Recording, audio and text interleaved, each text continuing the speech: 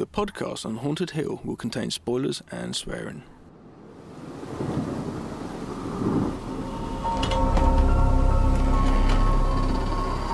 I am the devil, and I am here to do the devil's work. Make some of this, Michael. Be one of us. I didn't tell you my name. Hang up. I didn't tell them my name. They're all part of it. They're all parts of it. Come. It is time to keep your appointment.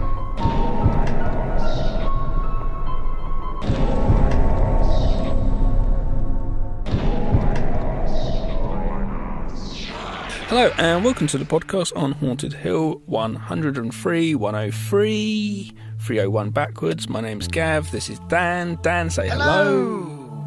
We did that in rhyme, always hello, or syncopation. How are you? I'm very, very, very, very good, thanks. Lots of berries in there. How are you? Well, yeah, I've spent the weekend watching found footage movies. Well, that's a bit of a spoiler because that's what this episode is. We are returning to the genre of found footage, aren't we, for this one? I love found footage movies. Yeah, it's definitely found.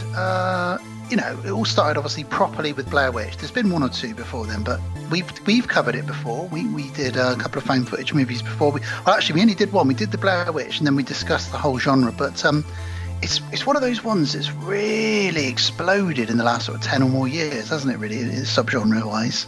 Yeah, well, Blair Witch was 2000 or 99. 99, yeah. And then it was after that. It's obviously the big ones, the Paranormal Activity. But then you just had different points. Movies come out, and all of a sudden there's like the VHS series, and they were done by like fairly alright indie filmmakers. And it just kept going and going and going. And then things like Amazon Prime. Bloody hell, if you want to go find a found footage movie, you go on Amazon Prime, there's loads on there. I have a found footage movie on there which I created with some dudes, which you're in, Dan. That's on there, Preternatural. So like, I don't know what it is with it. It's just got really popular. I think it's that whole, with people with mobile phones being able to film themselves, they've got used to that style. You get the people who get the motion sickness type thing from the shaky cam, but I think people have got used to that style a bit more and watch a lot more stuff on YouTube. There's so many people doing that stuff themselves, so you're just taking what majority of people watch on YouTube, like here's a makeup tutorial and stuff like that, but then putting horror shit into it. It's easy done, it's cheap, and it works. Basically it fits in with the way that we've evolved as humans almost in the last 10 or 20 years, whereas we all stare at our little screens all the time. We watch a lot of things on laptops and phones, and I think horror has always been there's always been a flooding, as it were, of horror movies anyway, because you can make a horror movie quite cheaply, especially if you've got the right idea, and you can do it quite sort of less is more, as you would say. But also with the subgenre of found footage, that suits it even more because you need even less of a budget, really, depending on what your film is about or what the concept is. Yeah. You know, and what we've seen in the last 10 years is the genre of found footage is broken down into even more subgenres, because you've got, your Paranormal Activity, so you've got your CCTV style found footage movies, but of late we've had quite a lot of these haunted house attraction horror found footage films, haven't we? Yeah. Well, those events themselves have got quite popular, didn't they? And over in England now we've got apart from this year being a corona year, we started getting a few of the attractions you could walk through, and people going, whoa, and you're like, what the fuck? So that stuff got really big and popular as well. So so we've got some of those movies. I haven't seen Hell House, obviously we're covering tonight. That deals with that in a brilliant way. Absolutely brilliant. Hell House. If Hell House had came out, earlier on around Paranormal Activity or before Paranormal or something like that, that'd have probably got more popular success, I just think people haven't seen it, but I think anybody who has seen it loves it. Well, and then you've got another movie which I like. We're probably getting into the conversation already, really, but another movie I like similar to that is Houses October Built. Right, yeah.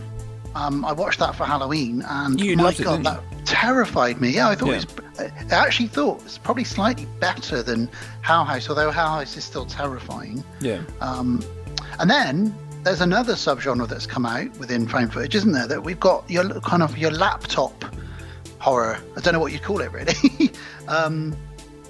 Well, it's like desktop. I don't know actually. I don't know what you call it. Somebody asked me once online on Facebook, and I said I'd call them backslashers. Do you get it? Because you backslash when you're typing and stuff. No, are you writing crackers this year? But I don't know. I think the ones I'm talking about. There's been a lot of these movies that Unfriended, etc., where it all takes place through Skype or through messages. Yeah. One of the best ones I've seen out of that bunch actually was what was the one that came out on Netflix about the guy whose daughter went missing? Yeah, Searching. That's brilliant. Yes. I actually picked it up before it was on Netflix on DVD. I got a copy because I saw the trailer and I liked that dude. And I was like, well, if that dude's in it, he's not like a main A star. But he is in quite a lot of things. He is Harold. American Pie. Harold and Kumar. Harold and Kumar, yeah. American Pie. And he's... And in the movie, I was actually impressed by his acting. I thought he did a fucking bang-up job. Oh, he's also in Star Trek films, the recent ones. I thought he did a good job. But because he was in it, I was like, oh, so there's a little bit of money here. Because, like, I kind of expect... I don't know why, in some ways. It's just by the look of it and the art design as well. And it's just like, this looks like it's going to be a bit of a thriller. And it ends up being a bit of a, dare I say, Hitchcockian type of thriller, found footage thriller, done fairly well with twists and things, and totally entertaining, happily in my DVD collection. Cool. Well, we'll get properly into found footage in a moment, Gav. Indeed. Let's talk about what we are covering. Obviously, guys, as you probably guessed, we are covering found footage films. So we picked a couple ones that we remembered really liking. So we've already said we're covering Hell House LLC, which came out in 2015. So we'll be talking about that later on this episode. And the other one that we're going to be covering is a Bigfoot found footage film called Exists from 2014. Indeed. So that's the movies that we'll be covering, very closely released to each other. I guess rather than talk about, because I've not really watched an awful lot really recently, is there anything you want to talk about before we jump into the found footage discussion? Last night I watched, this is just gets on top of my head, not that it's okay. I watched What Lies Beneath with Harrison Ford and Michelle Pfeiffer. Yeah, I went to see that at the cinema. It kind of scared me a little bit. Scared you a bit? Oh, okay. At the cinema, yeah, but not now. Yeah, it's kind of a Hollywood ghost story. It's all right. They're both fairly all right actors. It's a bit more of an adult drama. I think watching it when it came out, I was on a date, kind of. I think it was probably like the wrong movie to watch, but at the time I was just like, I want a horror movie. So it would have been like early 2000s, maybe 2001, probably. Yeah, it probably was around about then. Yeah, it's all right. It's not always good to see Harrison Ford in movies, though. Yeah, that's it. Not anymore. I haven't really got much more to tell you, to be honest. Been doing found footage films, and I'm going to mention those ones when we jump into it. So let's get into it. So we've already talked about how, because the genre has changed so much since we last talked about it, really, which was probably about 2 or 3 years ago. We talked about found footage films. So what we thought we'd do, guys, is take a little look back from 2010 through to 2020 and just have a chat about some of the films, not every single one, but some of the more prominent ones that came out in each of those years, just to sort of update ourselves and you guys on the subgenre of found footage. Indeed. And you love it, Gav. You love this subgenre. You've always loved it, and I've got to be honest, it's a subgenre that I've grown to love myself a lot in the last few years. It's when done right, of course. Yeah, that is also the kind of. It goes two ways. It's the same with everything nowadays because everybody can do it at home. Everybody thinks they're a director, me included. Everyone thinks they're a filmmaker, me included. And you can self-distribute, you can self-release, even if you're just chucking it on YouTube. So it's the same for everything though nowadays because you can do it. There's a mass abundance of it. So that kind of means there's a lot to go through. But because the internet, you can check out reviews, IMDb ratings, etc., etc. I generally find that they are pretty much what when you come watch the movie, you come out going, as 8.5, you go, yeah, I'll say it's 8.5, you know. Yeah. Speaking of which, I will mention a movie. I did watch Parasite the other week. Oh, Parasite. I don't think I've seen that one. That's on Amazon Prime now. They've also released a black and white version on Amazon Prime as well. That is strange. Pretty good movie. Check it out. Okay. Yes, so found footage, because there's such an abundance, it's a case of going through and finding them. But because everyone can do it, you do get the gems. You get certain movies like oh wow, that's really good. I watched a film from Australia from 2017 called Found Footage. You know, you've also got like Found Footage 3D, which is another thing we can talk about. And this movie, an Australian flick, was just this dude next to a camcorder, and he just sort of films what's going on for the next few days.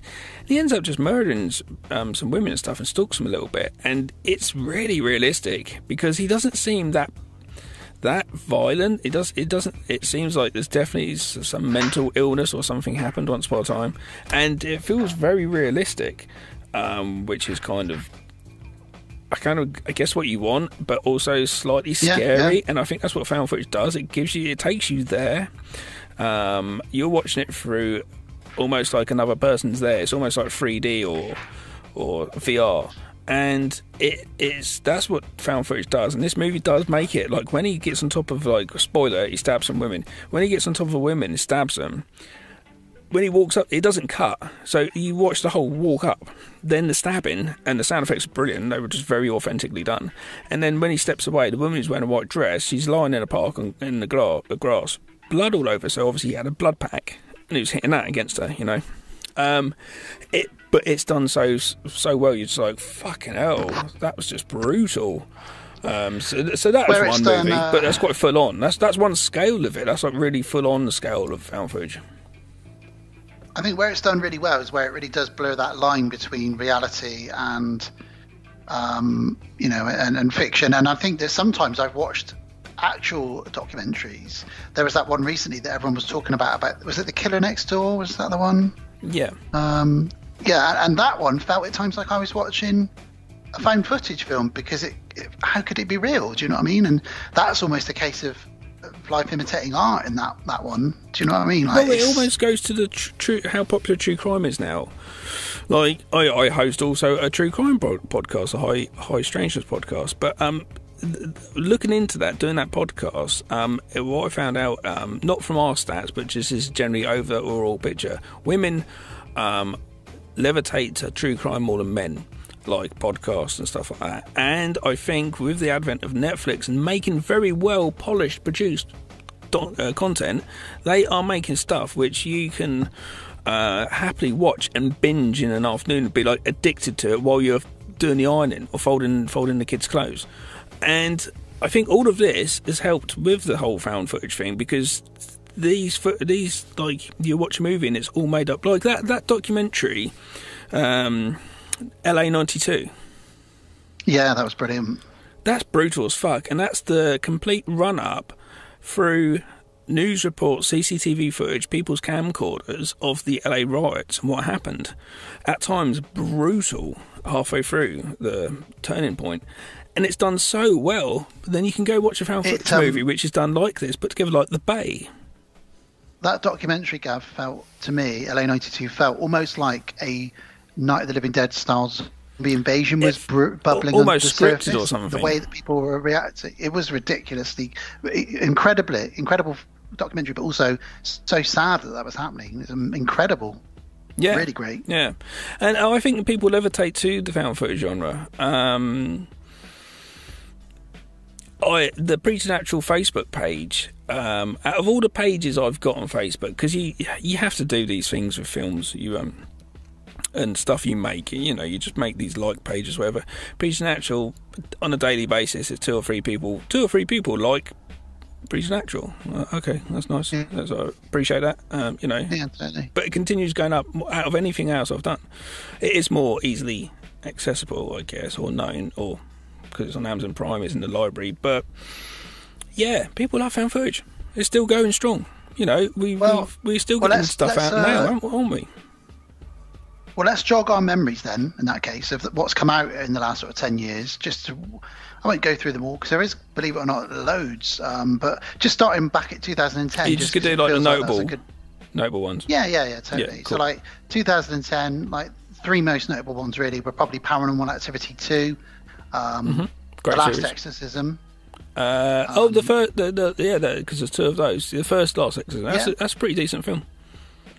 And the one my favourite from that year is Troll Hunter. I thought that was really funny and really, really good. Just really good. Really a good idea for found footage, really. The effects were pretty cool in it, so it was. It was a great idea. I've only seen it once actually. I need to watch it again. It's in my collection. We're covering it because that same director did the Autopsy of Jane Doe, so we're going to be covering it at some point.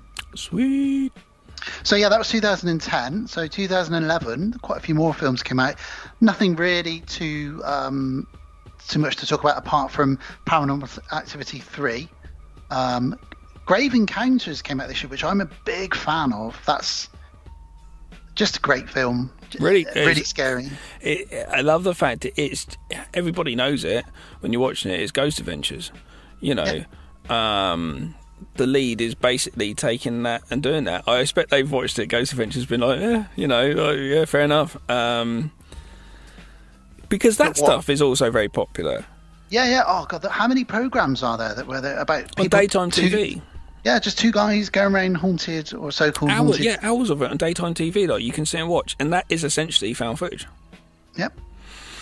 Yeah, totally. And the other one that came out this year, which I kind of liked, was Apollo 13. Apollo 18. Yeah, I remember. Yeah, I did see it. I was kind of, I don't know. Harvey Weinstein produced that actually.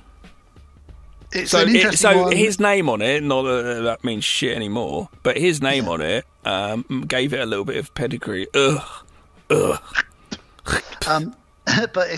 it's a decent one. And again, what I like about this subgenre is when it does something different, like Troll Hunter, or what about if we got the moon footage and there's that extra stuff to see in it, you know? That's why I like that one. Yeah. Moving on then to 2012, you touched on this earlier, The Bay. Yeah, good film. Good, that's really good. And VHS, we got our first VHS, which is an anthology of found footage shorts. So really strange, but really good. Yeah, but the thing is, that was put together by Brad Miska, who is a bit of a name on the internet and stuff in the horror world. And he got some alright directors to do some segments, and they're kind of pretty decent. Those VHS movies, I'm quite a fan. I've got them in my collection. I've got quite a found footage collection actually. And again, I think there's three of them now, and we're going to be talking about them in an upcoming episode as well, because I think those mini episodes. Is viral the fourth one? That's part 3. Oh, okay. Yeah, I think they're talking about doing a fourth one. I think they should. I like them. I even like the viral one. I thought it was all right. And this proving how quick and easy it is to bang out these found footage movies. This year, again, 2012, we also got Paranormal Activity 4 and Grave Encounters 2. So straight away, we've got sequels to ones that were out the year before. Well, that's it. There's a reason why I'm just wrapping up a found footage series. Yeah. Joseph is Missing. It's on YouTube. Check it out. I'm just wrapping it up, and I've done a film because it's cheap to make, because it literally costs next to nothing. You have to just try and be a little bit clever with it, or do something interesting that no one else has done, or just do it all right. It's really cheap to make, so yeah. And the fact that Paranormal Activity, like the dude made it for like 15 grand, I think, in his own house, sort of changed his house a little bit, and it made millions and millions. Yep, it's ridiculous, isn't it? So as soon as the executives, as soon as anyone who's in a suit sees that, they're jumping all over it. And to be fair, I don't mind those Paranormal Activity movies. You've recently just worked your way through them all. Yeah, and I kind of enjoy them. There's quite a few this year. I'll just quickly mention a few others. Next couple of ones that I really like. Chernobyl Diaries is one that I'm a big fan of. Yep. You like that one? Yeah, it's not bad. It's all right. It's not bad. Chronicle, which is a superhero found footage movie. So not Max really Landis. horror, but there are some horror elements in it. That's Max Landis. Naughty Max Landis. Naughty boy, yeah. John Landis. Let's move away from that then. There's also a horror movie which uses found footage as its plot driver, and that is Sinister with Ethan Hawke. It's not a found footage movie though. Yeah, you can't give that. Well, let's go on to 2013 then. So 2013, VHS 2 comes out. So there we go. And which is great, that segment by Gareth Evans, yeah. Is so good. Afflicted, the vampire found footage. So again, that's a decent film as well. And two dudes backpacking in Europe. One of them meets a woman and gets bitten by her. And they document his transformation into a vampire over a series of nights. It's a pretty decent movie. On the other end of that scale, Gav, and I've seen this one, wouldn't be surprised, is the Frankenstein theory, which is a found footage where they document sightings of a legendary Frankenstein monster in the snow. I've not seen it. It's not very good. That's why I've not seen it. Willow Creek, another Bigfoot found footage film. Bobcat Goldthwait directing. Yeah, it's interesting. Yeah, he wanted to just jump into the world of horror. He wanted to do something, and that's what he came up with. And it's all right. It's funny though. The main actor is at times, but like when he's in a tent and they hear the sound and they look around and he's trying to be quiet, he's a spitting image of a friend of mine. It's really fucking weird.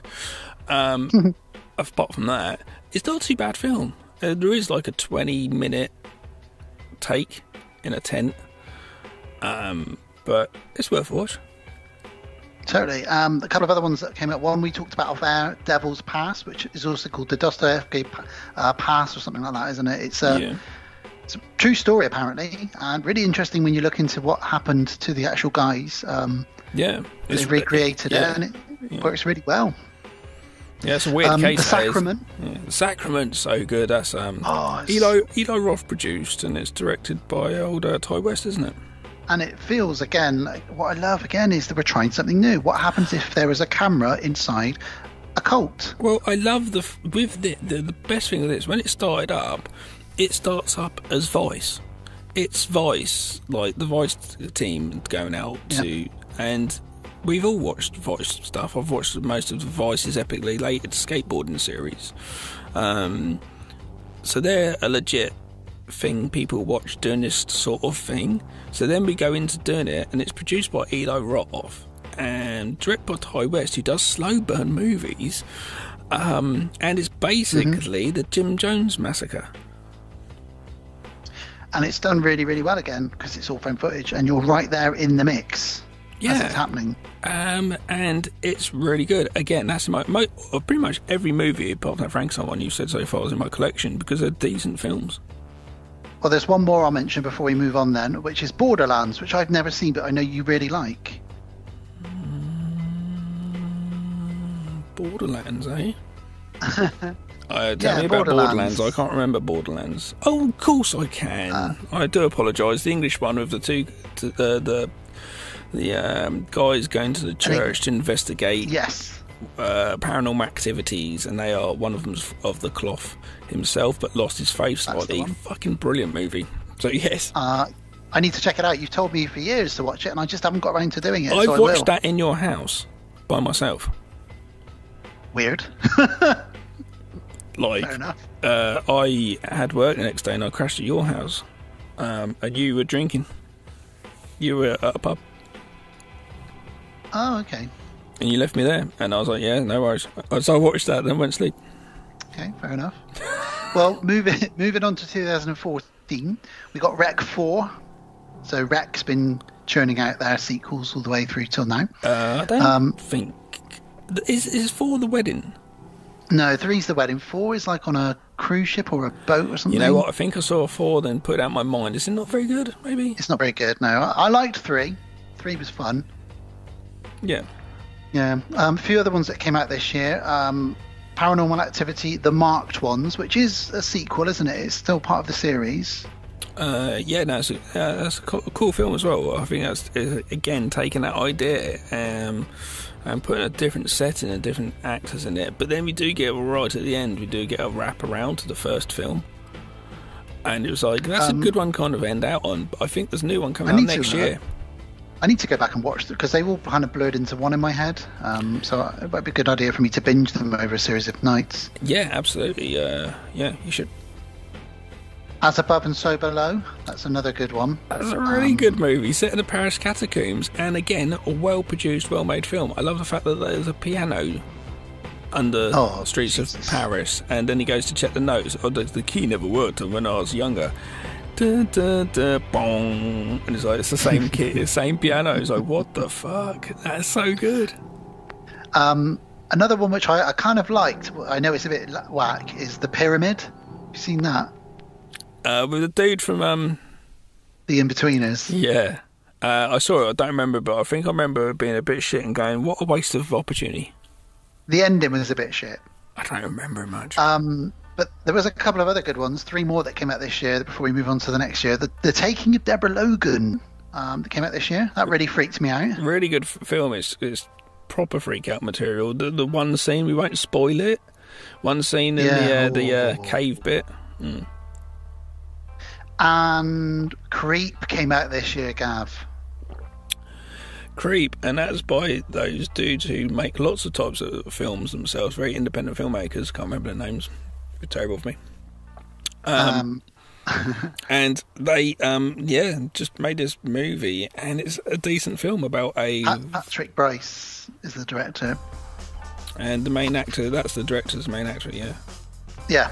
And it's a very chilling. A videographer goes out to just do a real easy paid job, and then it just becomes a little bit worse and worse, and he's kind of a bit far from anywhere, and it has this sense of isolation and just kind of misery style entrapment thing going on.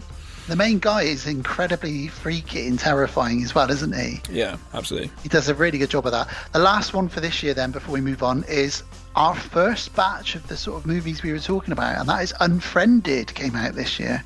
Yeah, I like this movie, and I quite like the second one. I watched Unfriended at your house when you were asleep. Wait, what are we doing? Why are we both watching movies at each other's houses when we're sleeping? You'd gone to bed and I just had a coffee, and so I put my laptop on and watched it. And obviously it's a movie that takes place on laptops, so it was a really good way for me to watch it with headphones on, but I kind of made myself a bit scared. Yeah, I think I watched it on my Mac, and at times it was a little bit confusing because I'd go to fucking start moving the mouse. Oh, for fuck's sake, it's not my keyboard, it's not my computer. Jesus when Skype Christ. rings on these sort of movies, you go to answer your Skype, don't you? Yeah. And you realise, oh no, it's actually... Yeah. Moving on then to 2015. Couple of ones really to mention on this one. One that I really like called Project Almanac, which is what happens if you put time travel in the mix of found footage. Don't know if you've seen that one. No. Group of young scientists figure out a way to open a portal briefly and pop back in time, and then they realise they start fucking up loads of, like the butterfly effect. And it's really well done, and it's all found footage. It's really original. I really enjoyed it. That's Project Almanac. Really high profile one came out this year, Gav, The Visit. What year are you at? We're in 2015 now. Okay, cool. I was going to say 2014 didn't mention Blackwater Vampire. Yeah, that wasn't on the list for some reason, but that is a decent one. Tell us about that. It's basically Blair is a place, which is a creature. So Blackwater's a place and the vampire's a creature. It's a camera crew going to a little town doing interviews and then going out into the woods in the tents, and one of them going missing and stuff. It's basically Blair Witch, but for some reason you don't mind that. Because you kind of just get into it. It's kind of alright done. It's doing the same thing as Blair Witch, but it's alright. It's not too bad. The vampire is... There's one part, you see this vampire, this thing upside down in the trees, and it's pretty scary. And then they do just a bit too much of the close-up and a bit too showing it a bit too much. It's like, come on, learn from Jaws here. But pretty decent movie if you see it around. I'd say check it out. Yeah, it's got a good title. Blackwater Vampire does sound like a good thing, and I enjoyed it. I only watched it myself over Halloween for the first time. I enjoyed it.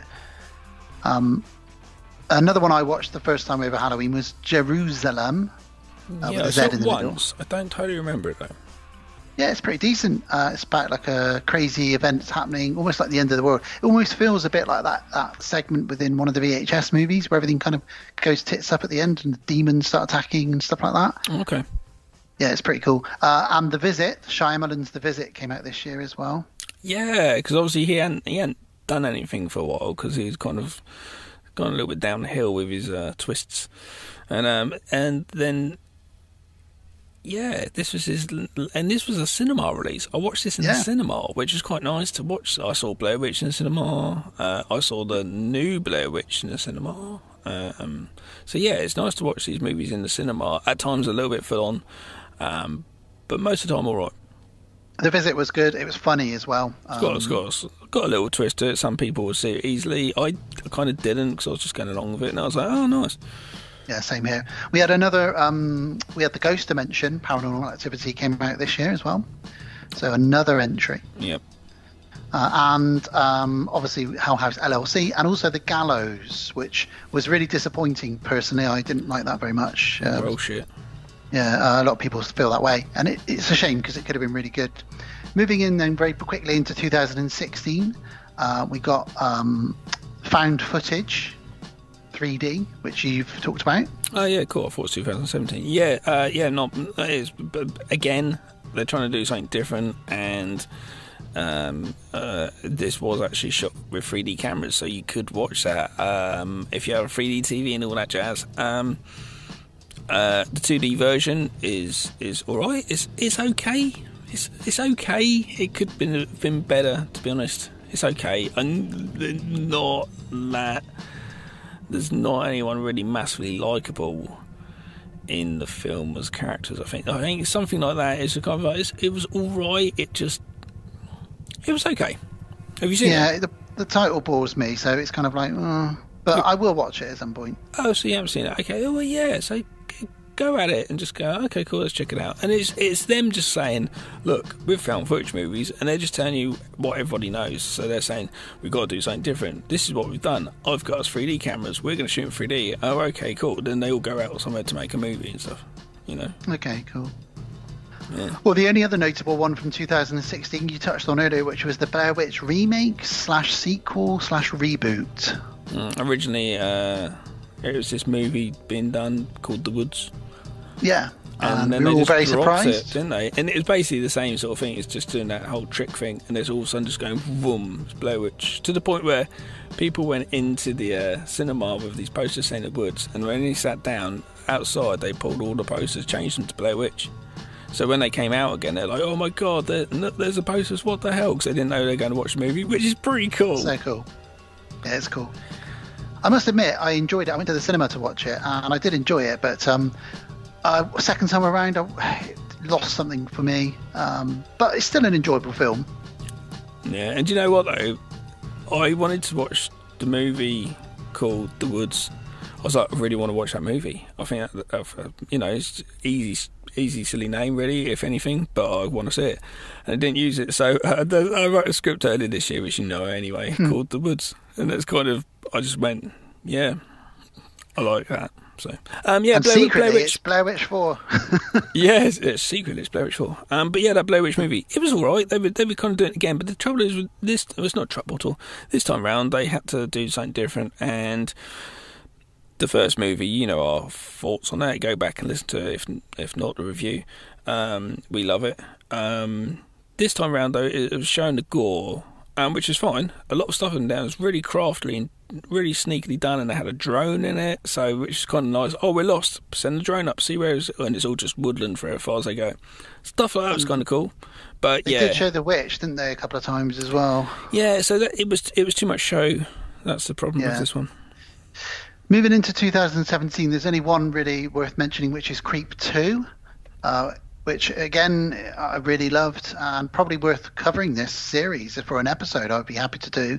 They're really weird set of films. We could do. Really good. I think there is a third one, isn't there? Is there? No. I don't think I've seen it. I think there was rumours of a third one being talked about. Yeah. Well, moving into 2018,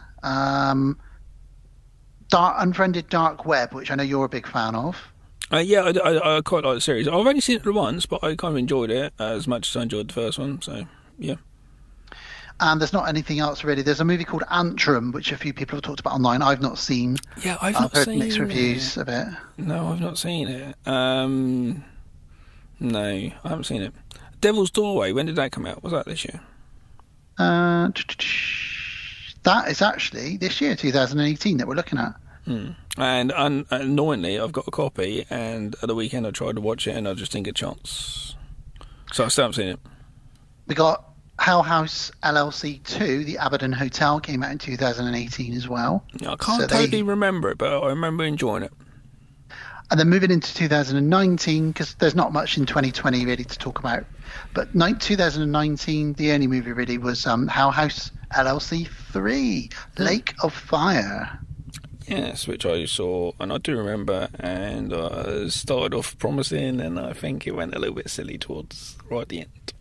And I've not seen either of the sequels to that film. So that is a really good catch-up and a reminder of just how strong this subgenre is still going.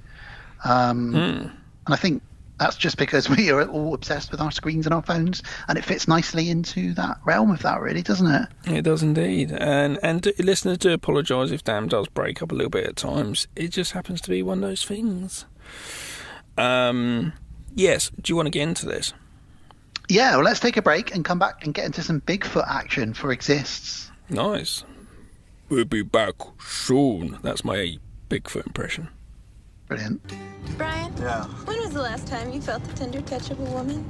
Brian just needs to be touched by another human being. Oh, leave Brian's sad sex life alone. Leave Brian alone! You ladies gonna get down next? Whoa! I don't want to go! We are officially in un-GPS territory, look. Yeah. Rolling deep in the woods. Bro, your uncle has a cabin out here. Yeah, dude. Is that it? Yeah. Seriously. Trust me, guys, looks a lot better than the daylight.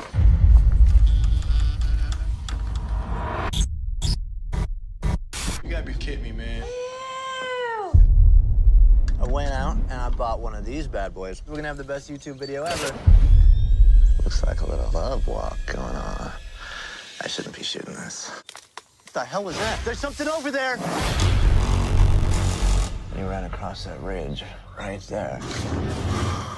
Hello? Let's go back. I think we did something to him. So no one knows we're here. No. What are you doing? I got some GoPros set up. If anything moves up in here, Brian Tober's gonna catch it. What is that? Oh my God. Get the lights! Get the lights! Get the lights!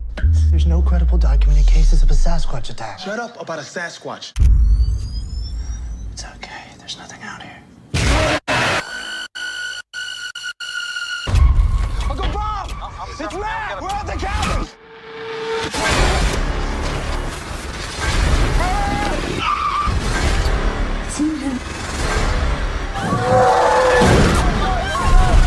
He's pushing us towards the edge! No! Cool, so here's our first review for our visit back to found footage. So this is 2014's Exists. A group of friends who venture into the remote Texas woods for a party weekend find themselves stalked by Bigfoot. Bigfoot indeed. There we go. Not Littlefoot. Not Mediumfoot. Not Littlefoot. Bigfoot. Good idea for a found footage film because, you know, Bigfoot has been famously captured on footage, we think, in the past. Yeah. So this would work. You know, people going, but actually these guys don't go looking for Bigfoot. Bigfoot hunts them, doesn't he, in this one? Yeah. Well, the funny thing is, this movie's a revenge movie. I thought about this movie. What if Liam Neeson played the Bigfoot?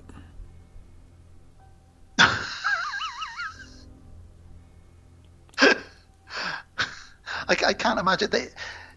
I can't imagine them employing Liam Neeson to have a silent role, really, unless at the very No, end he does says, talk. like, Yeah, I've got line. some special skills. I can throw rocks at you from the There's a trees. reason I've been hunting you down.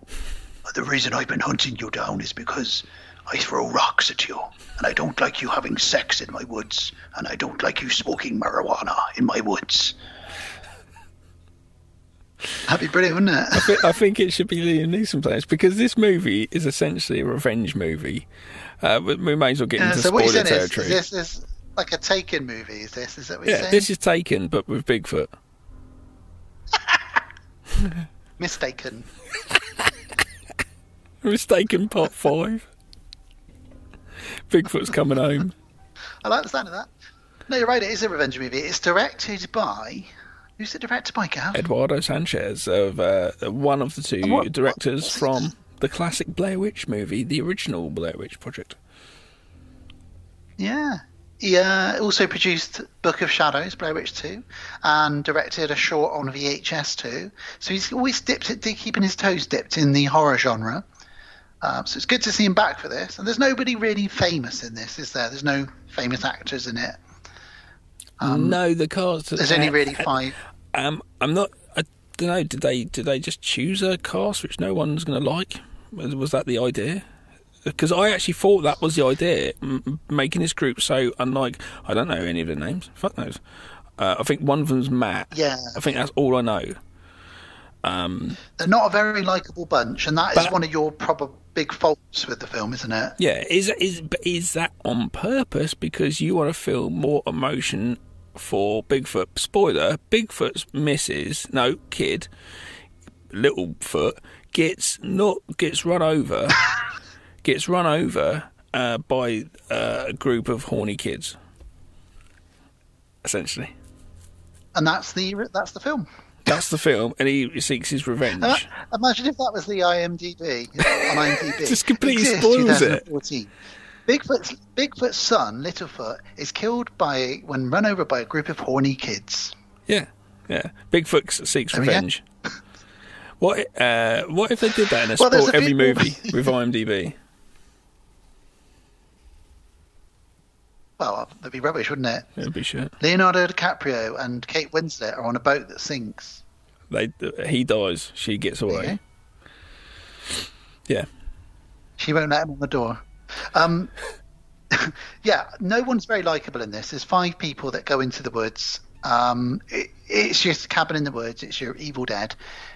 5 kids who've clearly never seen a horror movie in their entire life decide, let's go to the woods, to a cabin that one of my uncles owns, Uncle Bob, and we're going to go and have a party there. Does that ever work out in any film ever? No. Never. And of course the classic line is there's no reception, and they didn't tell their uncle and they stole the keys. Yeah, so it's revealed once things start going badly that actually they stole the keys and they didn't tell Uncle Bob that they're there. So they're stuck with no cell phone reception, nobody knows they're there, and they're being stalked each night and sometimes in the day by something in the woods, which they find out is the legend Bigfoot himself, played by the same actor who played Bigfoot in Bigfoot or Harry in the Henderson Scav. Did you know that? I only knew it from checking out the trivia on IMDb. But yes, and I thought that was brilliant. And I quite like the look of Bigfoot in this when you do get to see him. It's quite scary towards the end. Yeah, it's a really, really good Bigfoot. When you actually do get to see the dude, like there's that one shot of him jumping down to the bus, which is falling off the cliff, pushed off the cliff. We get to that. But that shot of he comes down, boom, and like whoa. There's a couple of sequences in this really movie. Like the shot. Yeah, there's a couple of sequences in this movie which are really good. I like the shot where they hold a close up of his eyes just for towards the end of the film, but which we'll come on to later. But yeah, it's great. So I really like this film. You thought you really liked this film. You've said some of the cast have put you off this film a little bit, but let's run through it. Let's see if I can reignite your fires for this film a bit. I don't think so. Because there are some great moments in it. There's some, I already said Well, there's there are some great moments in it. There's some good set pieces, definitely. But that doesn't hold a whole movie to be, brilliant. So, what's clever about this film is they do stuff up you haven't seen in found footage before at this point. Anyway, when this film came out, stuff like they use time lapse footage, which is cool to transition from day to night, so that we know okay, we're on the next day now. That's fine. We get lots of GoPros in this as well. GoPros weren't really used very much in found footage films. So essentially, they're saying this film was like at the beginning there's some text in there. Are they saying like this film has been compiled from footage we've put together and this is the documentary type thing? Is that what they're essentially saying?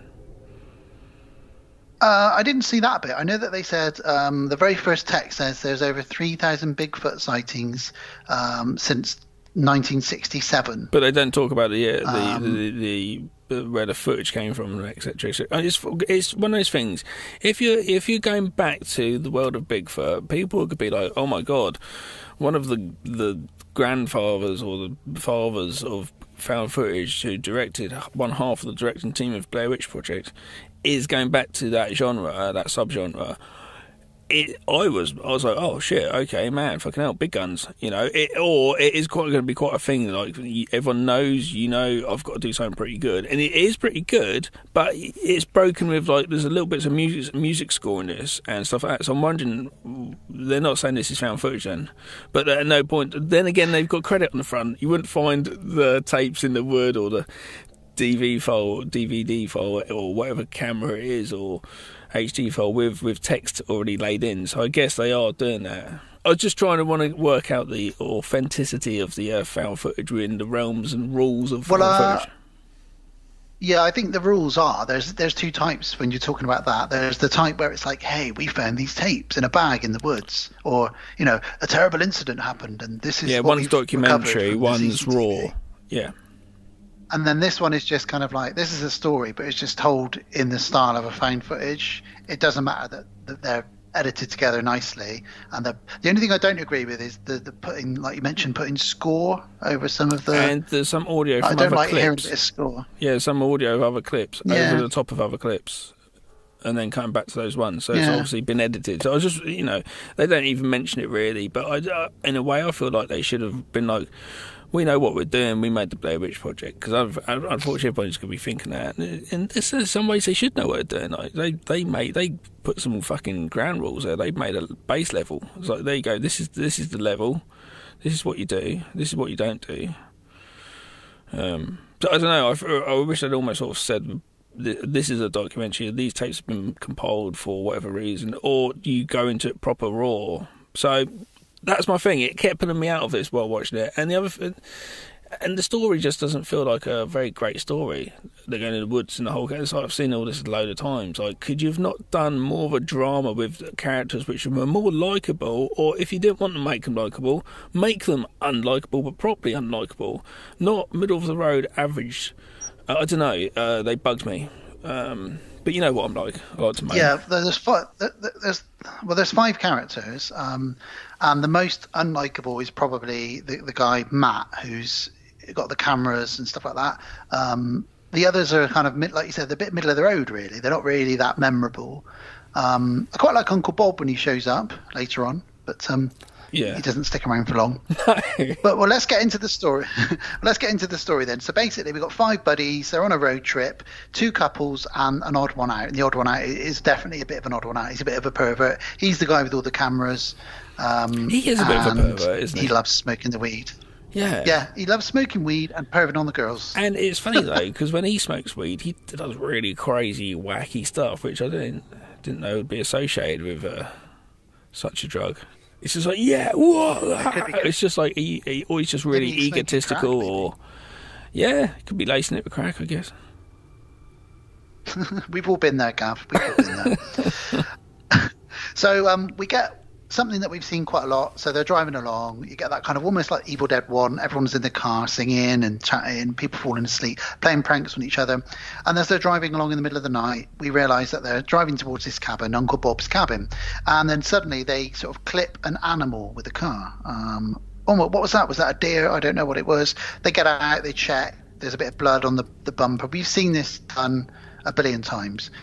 We do, however, hear a really strange animal cry coming from the woods, don't we? Yeah. And it really reminds me of that real life bit of found footage that we've all heard, that we covered once for World of the Strange, but that creature screaming in the woods. Remember that? Yeah, that's brilliant, that creature sound. This It's is a very really much like eerie cry. It's a really good... It's very much like Get Out, and there's so many other movies where it starts with driving along. Oh, we hit something. Let's go look at it.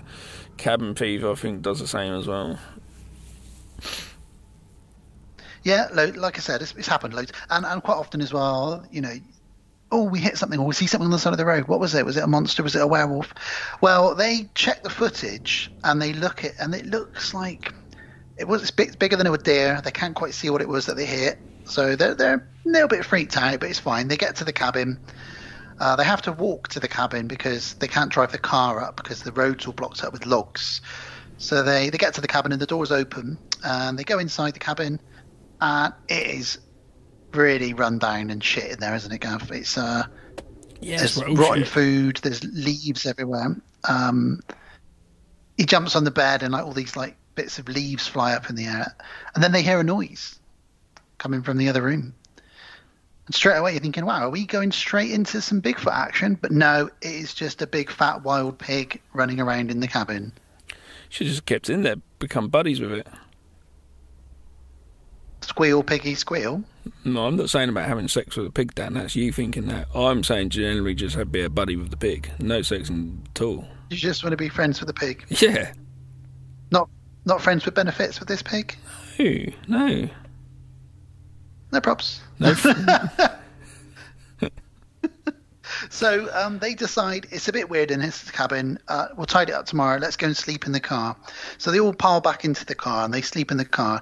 And at night they hear more howling and strange noises coming from the woods.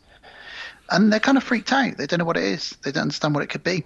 One of them does say... Sorry. Apologies. Has there been... There hasn't been at any point a reason why they're filming as such? What's Matt's reasoning?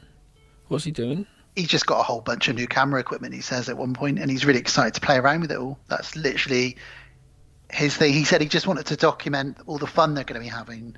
Because they do like ride some BMXs into the lake, and they do loads of like extreme. I think there should be more of a backstory. I reckon Matt is a kid who's got a inheritance and doesn't have to work, and never works, and he's just got loads of money to buy stuff like this. Because like, who on earth is gonna bring all those cameras out? Why would you bring all those cameras out? That just seems ridiculous.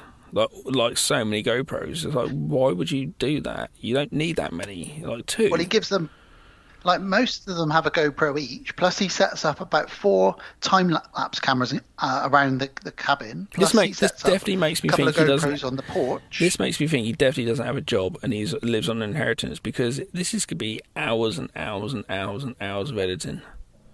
Like so much for everyone's tapes. You've given him his backstory then. Yeah, has to be. There we go. He's basically Johnny Knoxville. Yeah. Yeah. I don't know why Johnny Knoxville, but yeah. Because he had loads of money, and that's how he got into doing his jackass shit. Well, he was a writer, he was an aspiring writer, Johnny Knoxville, and nothing was bringing it up for him. He didn't know what to do, so he messaged went to a load of different agencies and writing places and said, look, I'm going to do this thing on self-defense, an article on it, but I'm actually going to film it as well. I think that was the thing. Or later on, when Jeff Tremaine from Big Brother came over and said, why don't you film it as well? That's where it all started. But I didn't know anything about Johnny Knoxville money. But this is us digressing completely off the topic. Well, I like a tangent. Well, let's go back to this movie. So yes, they hear these noises in the night in the car, and one of them says, do you think this is what your Uncle Bob, the legend that he talked about? And the other one says, shush, shush, shush. And then they go back to sleep. So we get a little teaser there of, ooh, what could it be? In the morning, they check out the car, and yes, there's hair and blood Why were they sleeping in the car? What? Because they're too scared to sleep Because in the house. Because the cabin was an absolute shit pit, and they needed to tidy it up and clean it up a bit. So Yeah, actually, they wanted to to be make fair, it look nice. To be fair, you probably could easily get bitten by shit or stuff like that in a place like that. Yeah, so they sort it out so they can start sleeping there the following evening. So in the morning, like you said, he's getting all of his cameras out, and they go down to the lake and they start diving in the lake on their BMX bikes and mountain bikes and Yes, doing a all these cool, BMX crazy jump montage. Yeah, extreme. Yes, it's extreme. It's pretty cliche and kind of like, meh, to be honest. Oh, sorry, I feel like I'm being really down on this film. That's all right, Gav. I will always be up on this film because I really like this film, so it's all good. Good. One of the characters then decides that he's going to film Todd and his girlfriend because they go off in the woods to Yeah, have this sex. is that Matt the perv. Yeah, he's being a pervert, and he decides, oh yeah, great, I'm going to film these guys. So he starts filming them, and then they suddenly see him, and they're like, hey, what are you doing? That's because there's a Bigfoot. They don't see him. He sees something, and he's like, whoa, guys, be careful, look over there behind you. And they're like, what are you doing? Are you filming us? And by that point, the creature, or whatever it is, has gone. But because they're pissed off. How do you explain what you're doing there with the camera? Well, they know what he's doing there. He's he's filming that so he can sit in his editing room with his Kleenex. Oh. Yeah. Well, yeah, so they're very angry with him because as far as they know, he's just filming them, getting up to all sorts. They don't believe him, of course. He decides so he goes Bigfoot. off to have a smoke. Yeah, totally. So he goes off and he has a smoke, and he starts telling the camera all about his uncle. And he goes at what his uncle saw all those years ago and why his uncle doesn't really come back to the cabin anymore. So while he's out there on his own, he's going, hey, man, Bigfoot.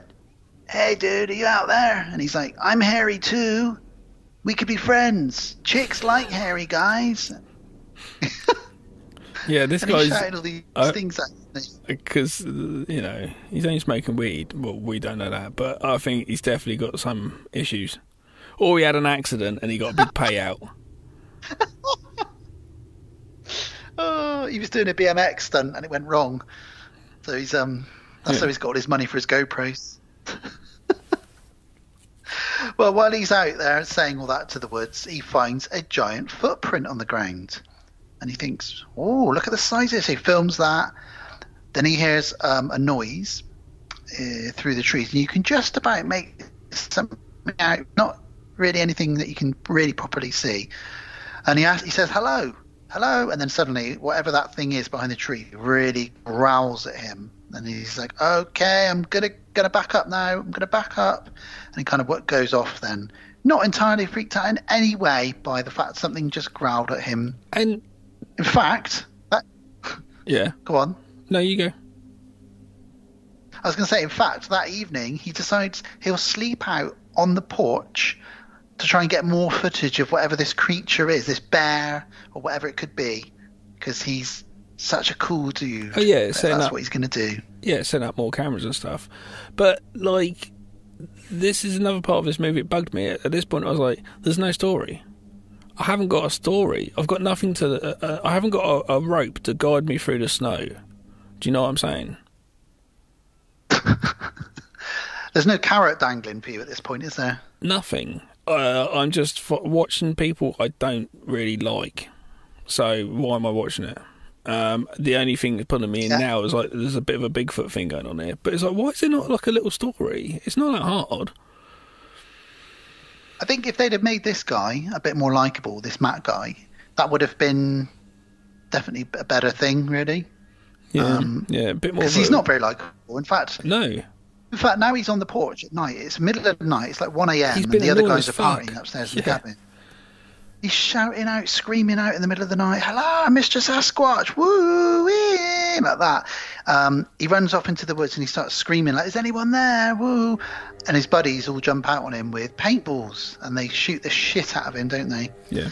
And that's what he gets for being a dick, I guess.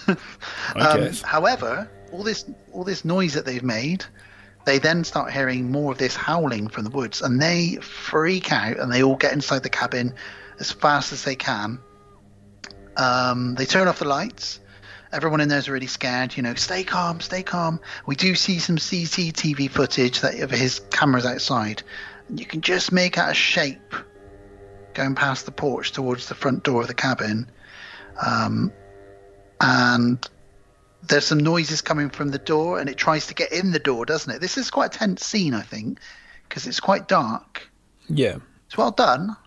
I think it's well done. Have we missed? Sorry, but have we not missed the dude decides to bike out? Because the next day they find the car's totaled. No, that's much later on. Oh, okay. We're only on the bit of the first night. Okay. The second night. Carry on, sir. So this is the bit where they think it's all quiet. They think that whatever that creature was out there is gone, and then one of them turns the light on at the window, and you see the face of it roaring into the window at them. Do you remember? Yeah. And it runs off. They hear lots of noise and commotion outside, which, as you just said, in the morning they find out is the car. I'm back on track now. The car. Yes, so the car has been completely trashed, like to the point that no human could have done this, no animal could have done this. Maybe something in between. Mm-hmm. Yeah, they're like, what the fuck are we going to do here? Do we go back to the cabin? Well, no one knows we're here. This is where it's all revealed that Uncle Bob doesn't know they're there because they stole the key. And they all start arguing. And this is where one of our heroes decides to cycle for help with his GoPro attached. Yeah, this is one of the 3 sequences in this, which it makes the movie higher up the level of films, and is fairly well done. Yeah, the sequence. Go for it. Tell what's going on. Yeah, so while the others are barricading the doors in the cabin, our hero decides he's going to go cycling to try and get some reception up high so they can call for help. So he goes off, and you obviously just got these shots from his point of view with the GoPro, and he gets quite far away, and he pulls his mobile phone out, and he gets some reception. So he gets off his bike, and he starts ringing, and someone just about picks up. I think it's Uncle Bob he's called at this point, and he sort of says, hello, Uncle Bob. And then it cuts out, and he tries again. And just as he turns around, you just see something on the path stood behind him. And it's very subtle, just a quick glimpse, but we know what it is. He knows what it is. And he thinks, oh, for fuck's sake, that's Bigfoot stood right there, isn't it? Yeah. It's not badly done here, because he's riding down, so you're with him for a little bit, then he stops, he gets off his bike, he goes back along the path slightly, and he's trying to get signal, and he gets signal with that old cliche, and he finally gets through, and as soon as he gets through, because he's trying to get through before it would happen, as soon as he gets through and someone actually can hear him, he's like, oh, brilliant, he's got the chance to talk, he looks up, and, oh shit, there's this thing here. So he jumps on his bike, and it's like, oh my god, while he's still trying to tell his uncle, like, we're in the cabin, It's that bit there is just like, whoa, that's quite full on. Have you seen the footage of the BMXer in the woods where the bear all of a sudden comes in adjacent to him, is running along to him, and just runs, and he's just like, whoa, shit, and he has to really pedal a lot faster. It's a big brown bear, and it almost gets shit, I haven't seen that. Yeah, that's pretty intense, man. And then it chases after him, so he has to just keep cycling, and it's just like, oh my god, don't fall off your bike, Well, that's what happens here, really.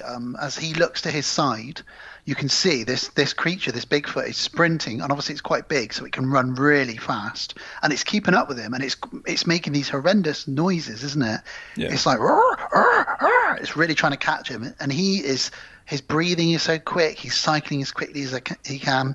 What's funny about this scene, Gav, and I'm sure you've come across this, is if you type in Bigfoot captured on camera and things like that, this scene people have put on YouTube and tried to say it was them out in the woods on their bike and they captured footage, and you think, no, I've seen the fucking film, I know that isn't you twat. But people are going to believe. Yeah, some people do. You read the comments and some people do. But yeah, he eventually falls off his bike, tumbles down a little bit, comes around, and he's got a big broken leg. And he thinks, oh shit, what do I do? What do I do?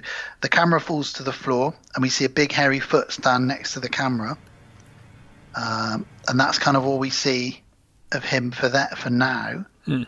Now, while we're back in the cabin, the other guys have discovered that there's a trap door in the cabin with an underground basement with a gun in it. So they've got a weapon. Well, before that, they have the mountain bike thrown at them, don't they? Oh, no. Well, that's this bit now. Yes, okay, because they found the weapon. They're still calm. Yeah. Yeah, and then I wonder where Matt is. Is he going to be back soon? And then they hear some howling, and they think, oh, shit, it's daytime and it's howling. And then a massive crash, and Matt's bike comes flying into the cabin. So they instantly start blocking the doors properly. And there's a really good use of time-lapse here to show that, obviously, it's heading into nighttime. And obviously, at nighttime, that's Bigfoot's time, because he can probably see in the dark. Yeah. And there's loads of crashing and bashing outside, and Bigfoot shuts off the generator. Oh, shit. Oh, shit.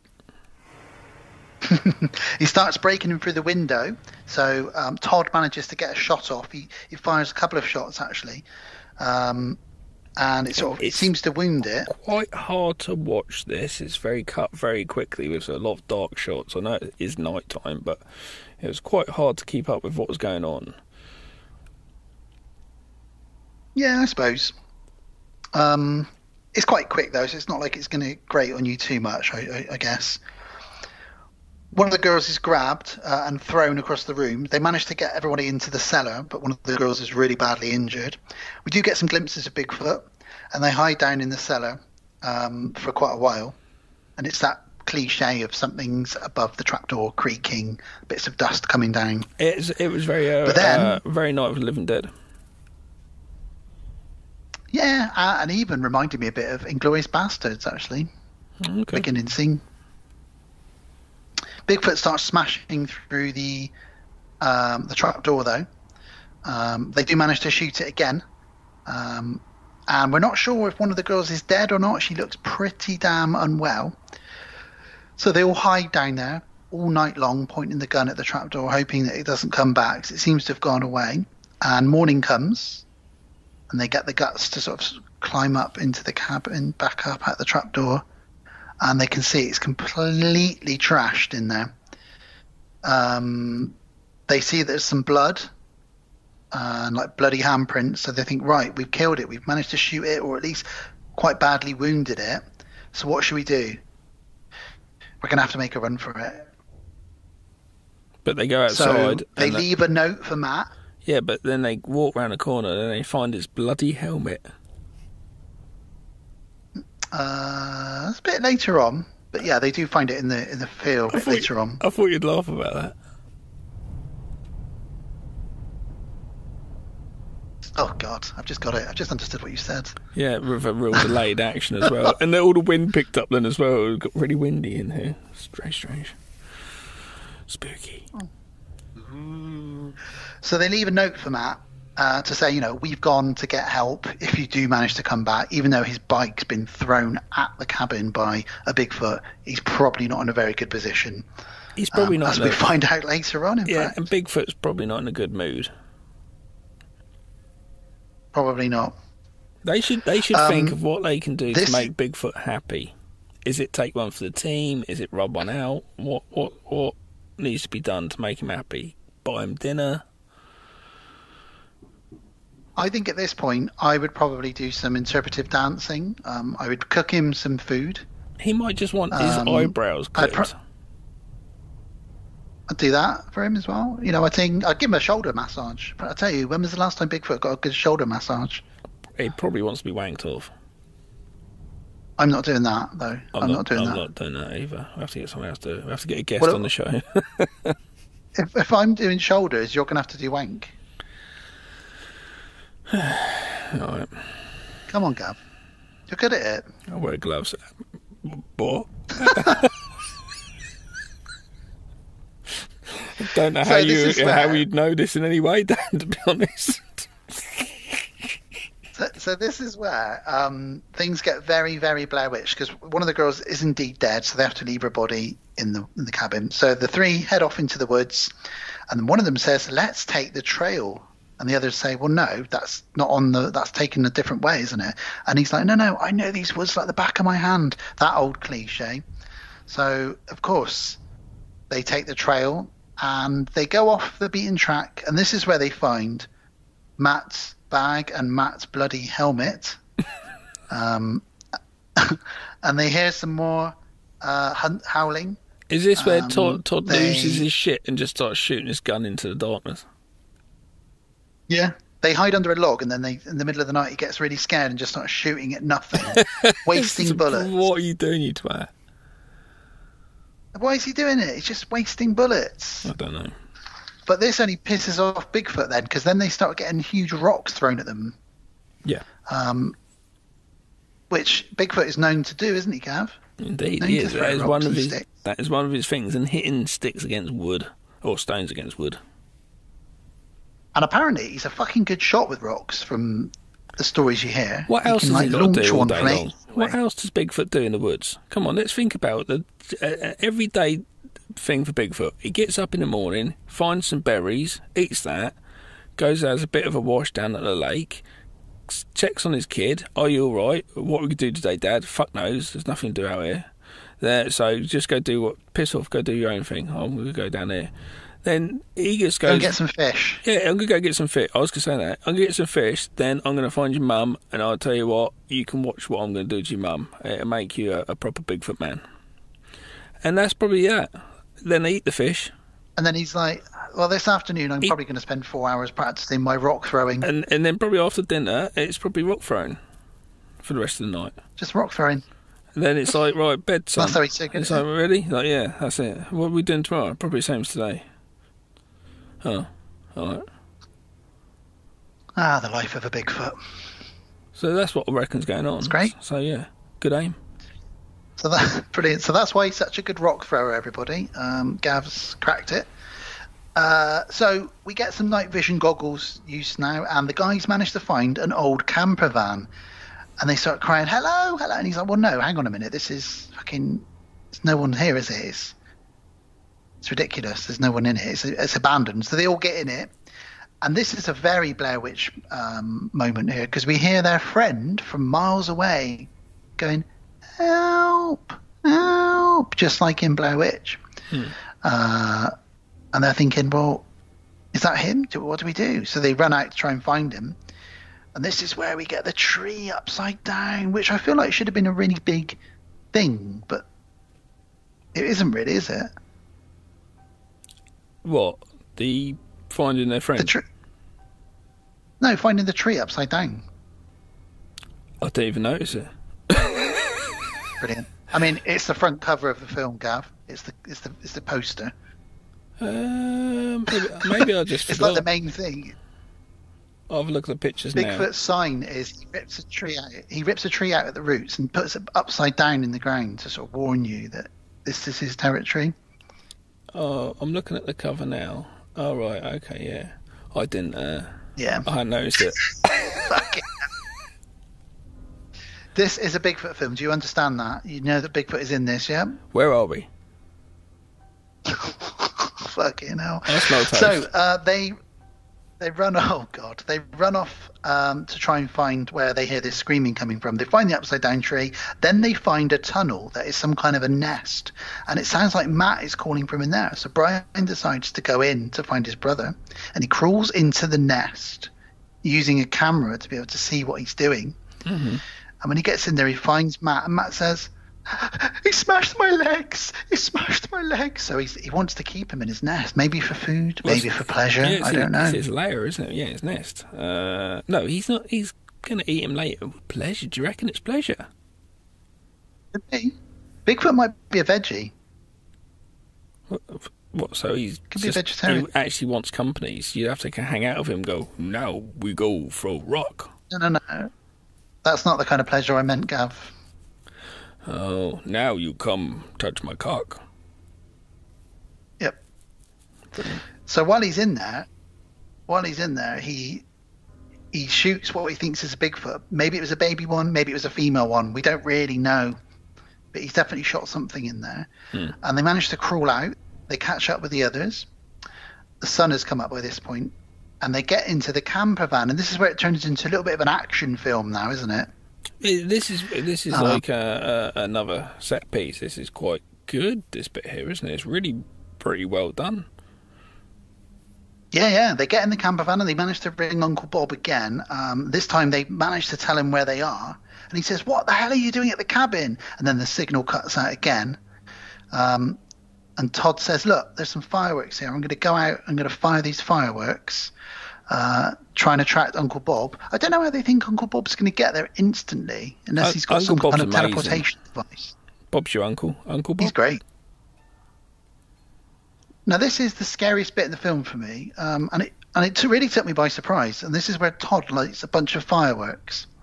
He sets them all off. They all go up in the sky, and then there's this bit of smoke. And then all of a sudden, out of the smoke, Bigfoot just comes charging down the path, straight into the camera.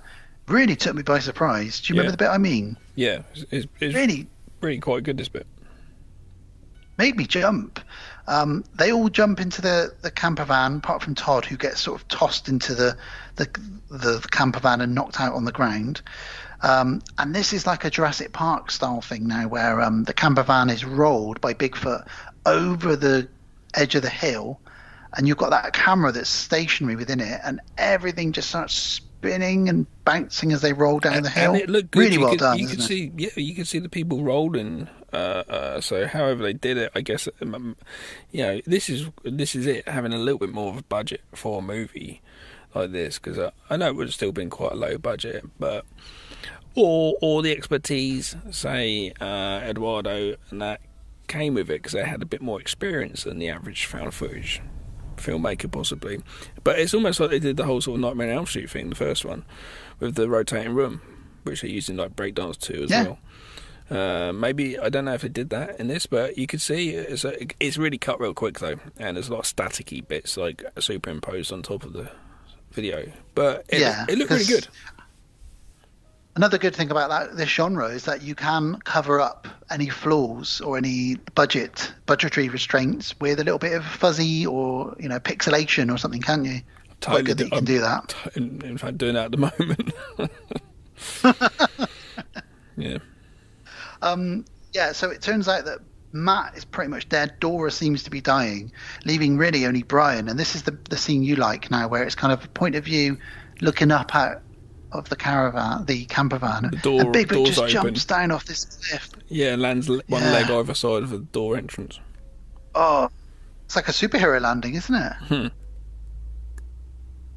And then we get another Blair Witch Project moment for me, where Brian kind of wakes up and he looks to his left and all the bodies of the victims are laid out, a bit like Coffin Rock. Well, just before this, Bigfoot finds him and he's unconscious, and Bigfoot you don't see his face, but you see him come along and play with him like a primate.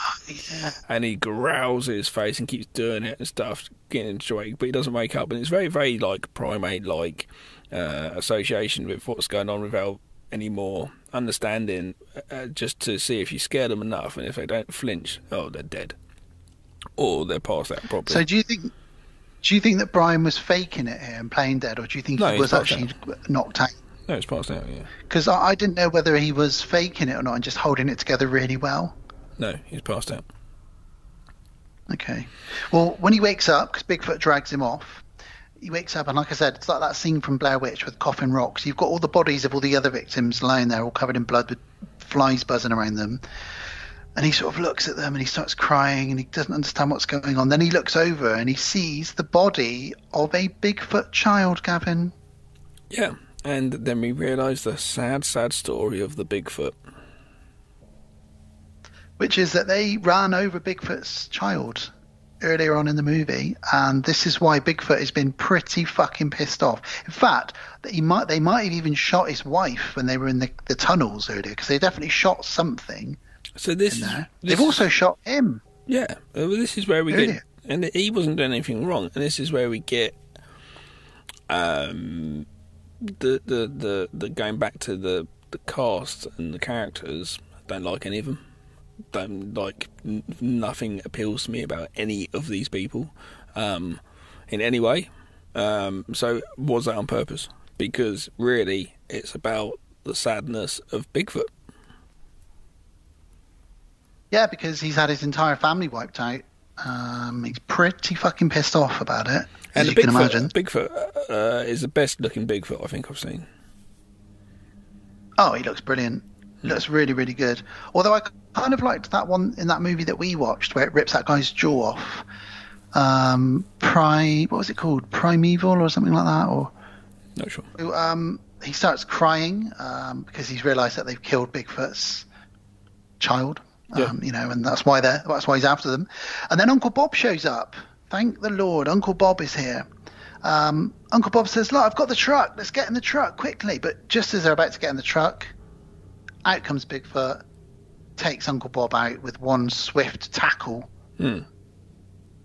That's the end of Uncle Bob, as far as we're aware. Uncle Bob has talked about so much this movie, the elusive, the exciting, the brilliant Uncle Bob. He's going to come save the day. He finally gets there. It's like The Shining. Yep, he's done. He's done and dusted. So you're saying this is like The Shining, this movie? Indeed. Fantastic. Well, Uncle Bob's killed, and we get this now, the final scene, which I really like, where Brian puts down the gun. He says to Bigfoot, "Look, I'm going to put the gun down, and I'm going to just back up. I'm done. And he turns his back on Bigfoot. And Bigfoot, we get this close-up of his face. It's really brave for the filmmakers to show quite a close-up of this face. But again, the makeup holds up so well, and the effects, that it doesn't ruin anything. Like you said, he's a really good-looking Bigfoot, and he just growls at him, and you can see the anger in this Bigfoot's face, but you can also see that he knows that this guy is sorry. He's lost all of his friends and family, and they're even. And the guy starts crying, thinking, well, this is it, I'm about to be killed. And Bigfoot just turns slowly and walks off. And that means that he can walk off as well. And that's it. He starts crying, and that's the end. It's funny because it goes to show what they're saying is the Bigfoot, even though he doesn't have the intelligence to understand if the person's unconscious or faking it, but he does understand emotional pain and revenge. Yeah, well, Bigfoot's a very spiritual creature, isn't it? You know, the Wendigo, the Bigfoot, the Yeti. It's one of these things people always talk about, you know, Native American tribes and that. They will talk about, it's almost like a Mother Nature spirit, Bigfoot. It's almost at one with that spiritual side. So, yeah, I guess he's in touch with emotions, like dogs and cats are, you know. Well, they're a bit more in touch with human emotions. He's leaving revenge. He's saying like, you know, this is almost like go tell your people what fucking happens. It could even be like a warning type thing as well. Come fuck with me, you get fucked up. It's Liam Neeson too. I warned you not to come into my woods. I warned you to leave my family out of this. And this is what happened. You had to mess with me, and now you get what's coming. Exactly. Perfect. And that's it. Irish Bigfoot is... Get Liam on the phone now. Imagine if at the end of that movie where he fights the wolves, he takes out all the wolves, and then he turns around and Bigfoot's like, "You ready for round two?" And it's voiced by Liam Neeson as well. That could be the sequel. That's called The Grey. The sequel could be The Brown, and it's a bit like Bigfoot. Yeah, I like the sound of that. And you just got the poster is just Liam Neeson squaring up to Bigfoot, like Alien vs Predator. But Liam Neeson is also Bigfoot, and they just obviously edited it together well. Like one of those Eddie Murphy movies. But they both talk to each other. Are you ready? I'm ready. You know. They got the same voice. He's not even trying to put on a different... No, they're the exact same mannerisms and sayings. And they're both really egotistical. You big hairy bastard, I'm going to take you out. Yeah. Brilliant. Love to see that film. Well, that's Exist 2014. Now, I still really like this film. It really made me jump a couple of times. I think it's really well done. I've got a soft spot for anything Bigfoot related. Yeah. Gav, you did like this film, but you've taken down a notch or two, haven't you, your scoring of it? Yeah, I am just. It just didn't do it for me as much. I was looking at more of the story and characters. I don't know why. I know it's only a found footage movie, but at the same time, I was like, yeah, but it's by the dudes that know how to make a found footage movie. So, yeah, I had that issue. To be honest, I prefer the Lost Coast tapes. It's a real good found footage movie dealing with the Bigfoot myth, with a documentary crew going out to visit someone who says that they've got a baby Bigfoot hidden away. That's a better movie than this. But this, that's good. Yeah, going back to this, it's all right. It's okay. I might not watch it again. I might do. I don't know. I'm not rushing to it, but if you've not seen it, you got to watch it. So I am going to recommend it for the set pieces and the effects, but there's no real story or characters to like. Realistically, there are better Bigfoot found footage movies out there. Willow Creek, Lost Coast Tapes. But this is still fun. It's not very long. It's only an hour and 20 minutes. So I recommend it too. And it's a thumbs up from me, and probably a very small Bigfoot thumbs up from Gav on this one. It's kind of a shame because it's essentially like a cabin in the woods type film. And it's quite, it's got a bit of a production behind it. The fact that there's some of the stuff that's staged and some of the stuff they've done, so there must have been a little bit of money behind it. Let's see what the budget is now. But so your main thing is you'd like to have seen perhaps some better characters, some characters you rooted for a bit more. I wish there'd just been more characters which are at least a couple of them likeable, that I cared about them dying, and some sort of story to go along with, like Evil Dead remake, for example. They go to the cabin in the woods. The story is one of them's a junkie and they could try and get him off it. It's not hard to put in a story. It's fucking easy as shit. Yeah, that would have been a really good take, actually, if one of them was a junkie, actually, and that's their reason for going to the woods. Yeah, except Evil Dead did it. So, but there's ways like that to do that. We're going to go out here because my dad passed away, and I grew up here. There's a lot of things, and have more relationships that I want to invest in. Or am I just too old and I'm looking into it too much, and I should just be going, that's a found footage movie, who gives a fuck?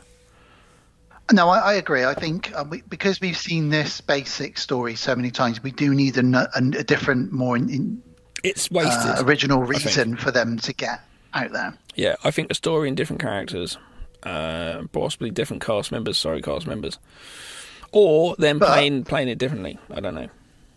But like you said, Gav, redeeming features there are 3 or 4 really good set pieces. There's a couple of good scary bits, and the Bigfoot looks really good. And they don't overshow him either. They only show him very briefly, which is admirable because it's a good-looking Bigfoot. Yeah. All right. Well, less is more. Watch it if you haven't seen it. If you have seen it and you're inspired from us talking about it, give it another shot.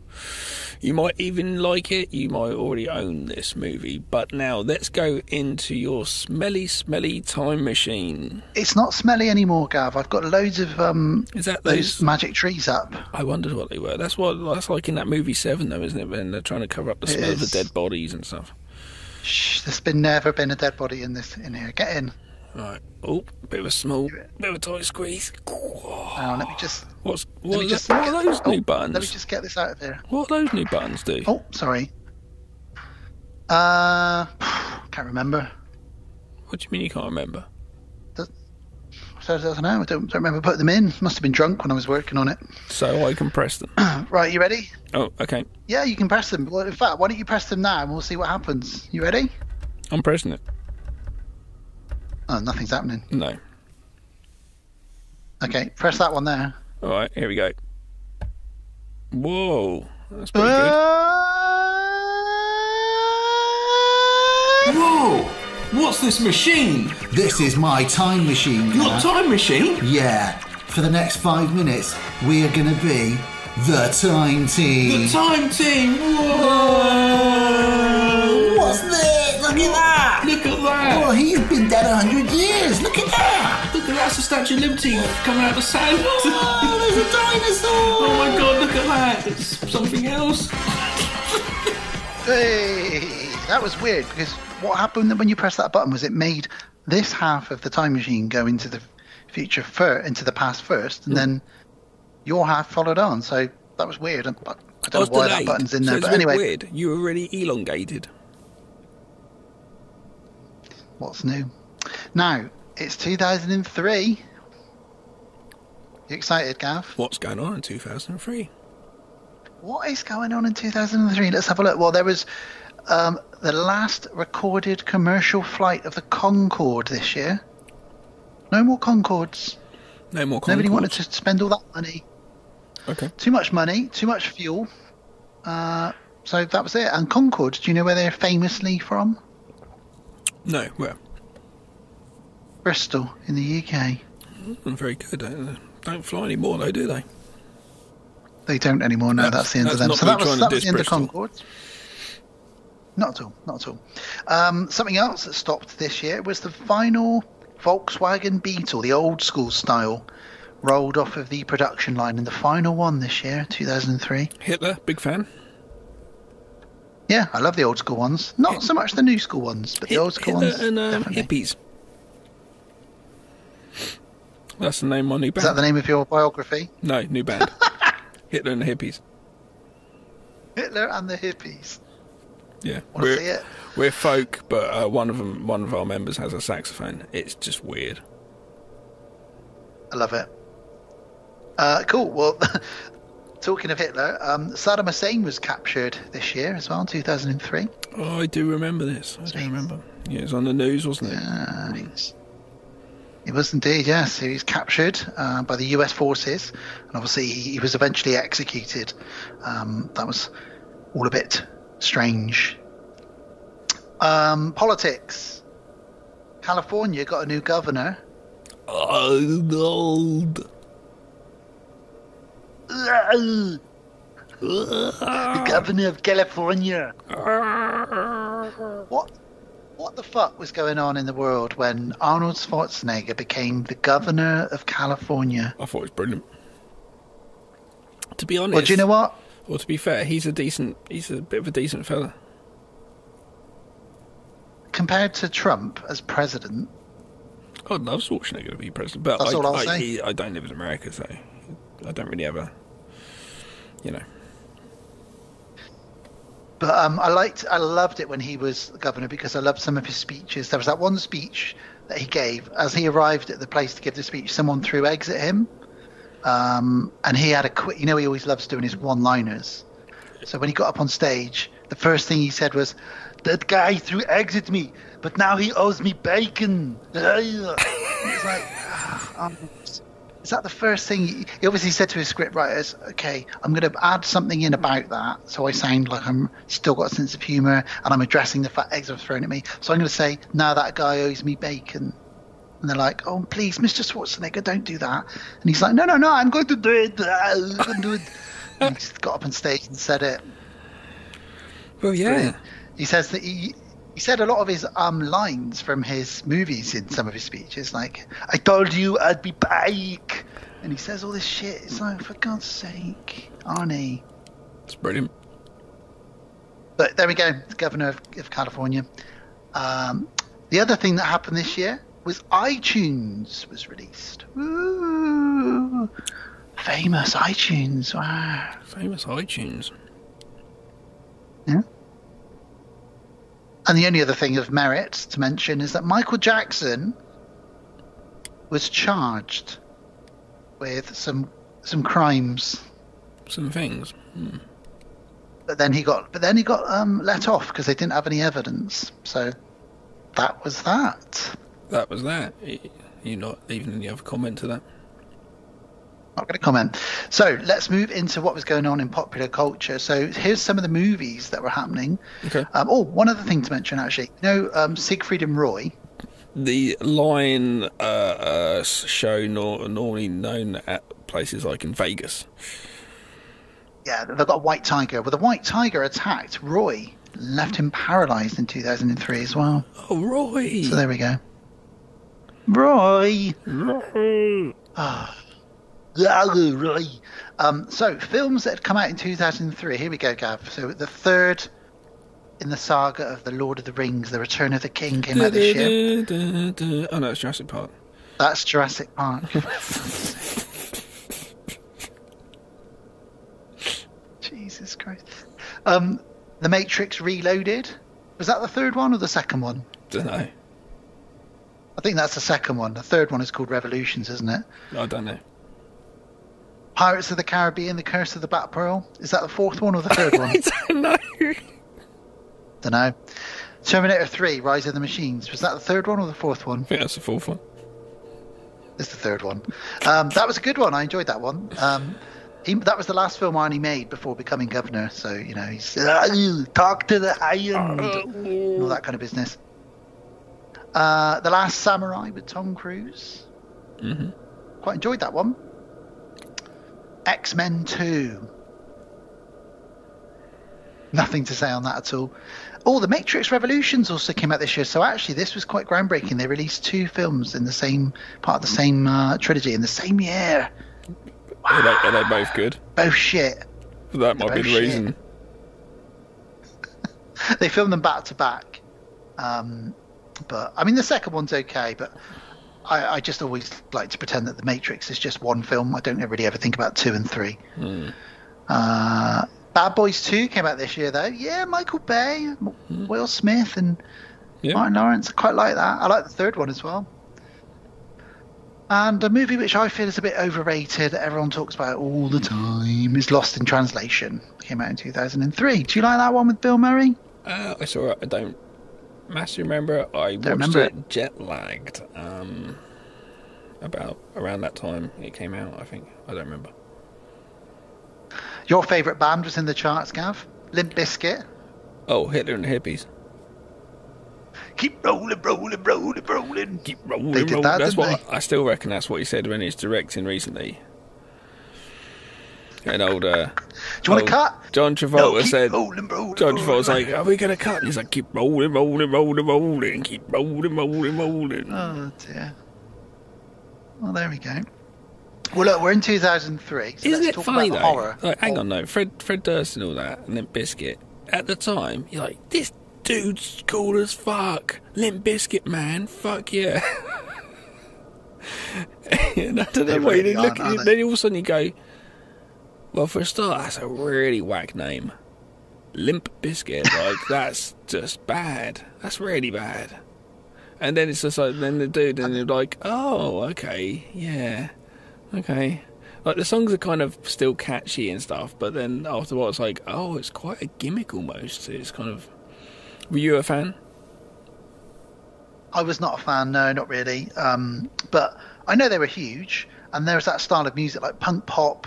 With the, was really was the DJ DJ and scratching in it, and I was in a band around that time as the DJ and scratching sampler. So, you know, that was a thing. So I yeah.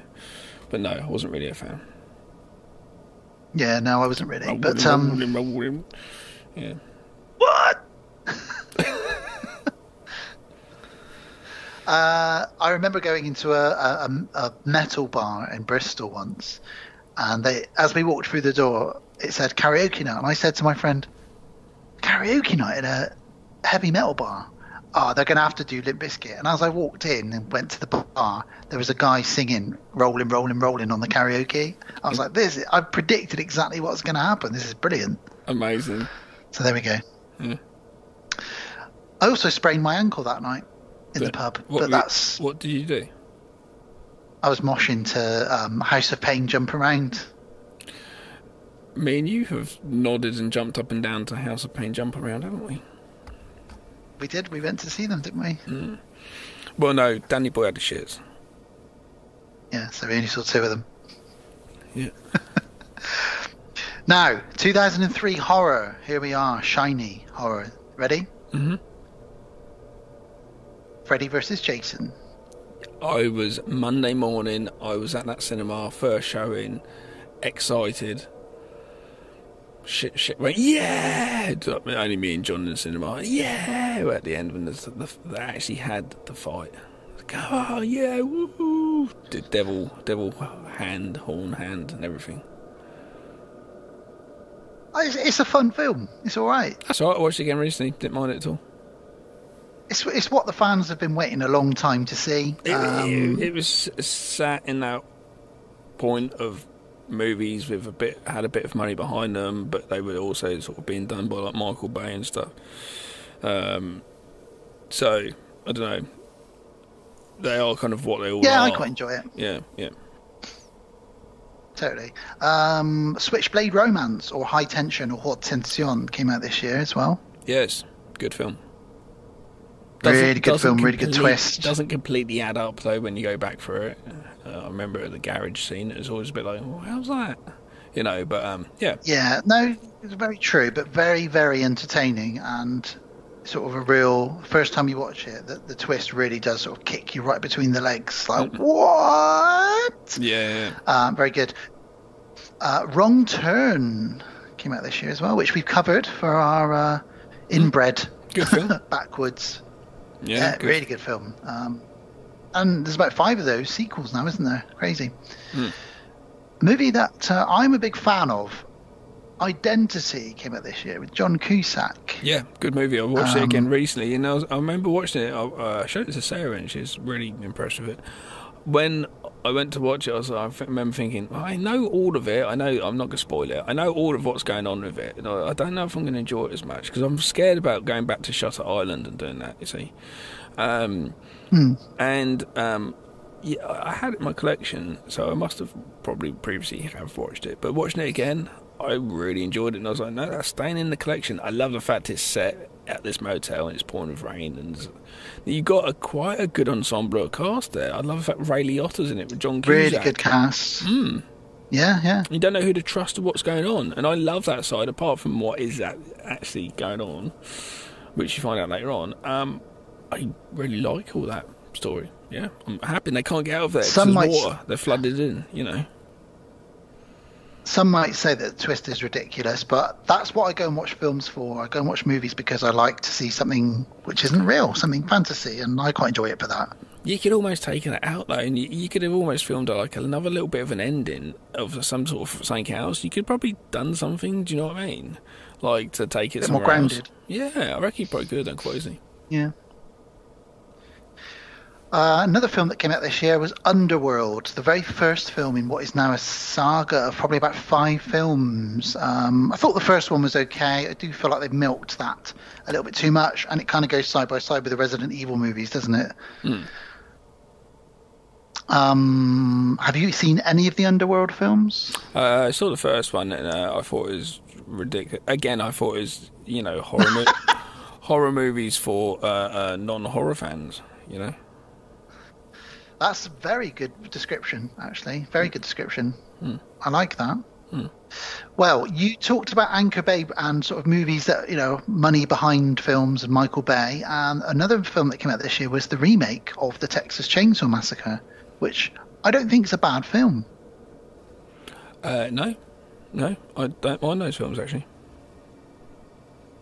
I think it's pretty decent. Another film which I know that you're a very big fan of, House of a Thousand Corpses. Oh, that's my jam. It's your jam, isn't it? You like that one? Yeah, I love that movie. Rob Zombie, love him or hate him. He doesn't even seem to think it's a good movie, and it's literally like, you don't even know, Rob. You just give up. You don't know what's going on. That's probably one of his best films. And it's just like... acknowledge it as a good film. And it's just like, oh, what are you doing? Seriously. But, yeah. We got a very, very, very, very bad film directed by... what's that guy called? Shit. You can say Jeepers. The one who's a really shit. No, the one that's a really bad director. House of the Dead. Yeah, Thingy Ball. Yeah. Yeah, Yui Ball.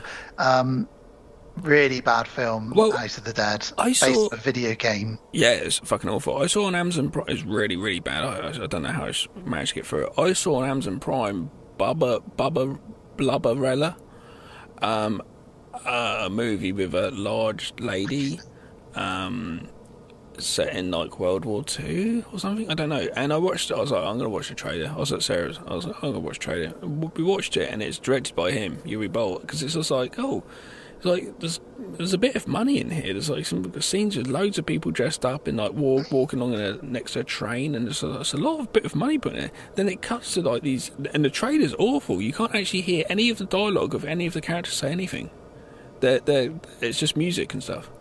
It's like the worst trailer ever, and this movie's awful. It's an insult to filmmaking. It's an insult to a camera.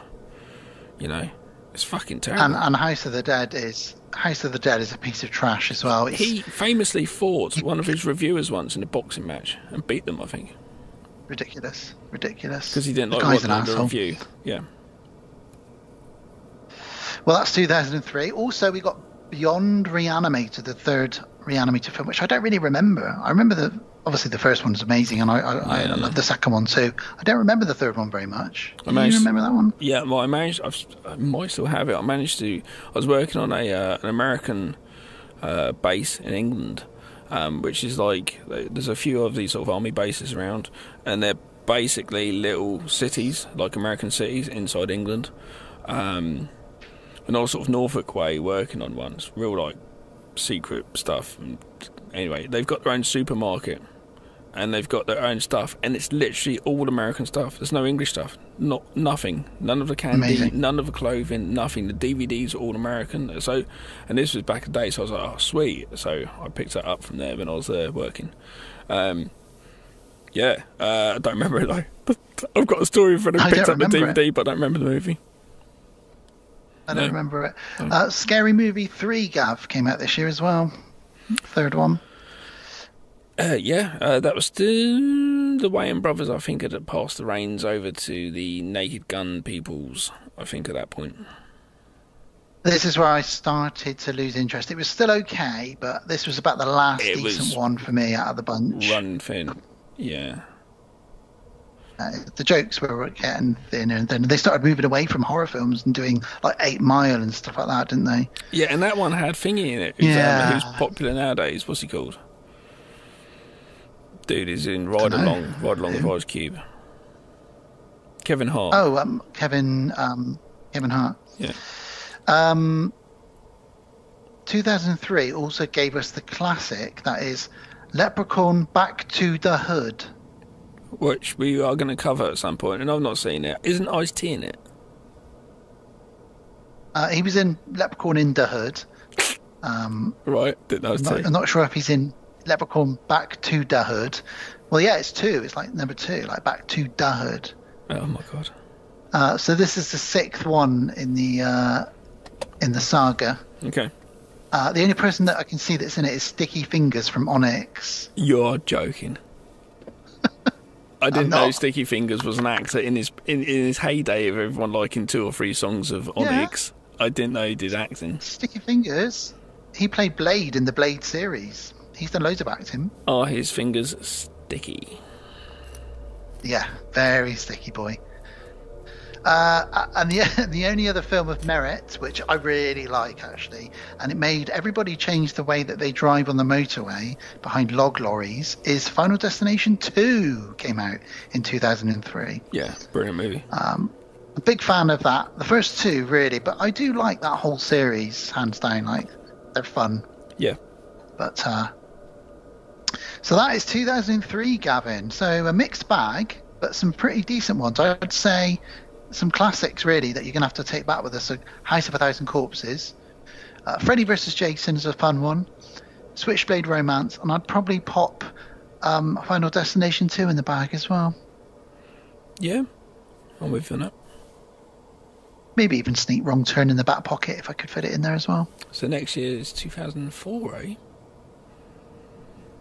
What's going? We'll wonder what's going on then. We'll have to find out. Mm-hmm. All right. Well, not a huge amount going on. Horror. So where are we at with the horror sort of roller coaster over the years? You know, so, what are we at?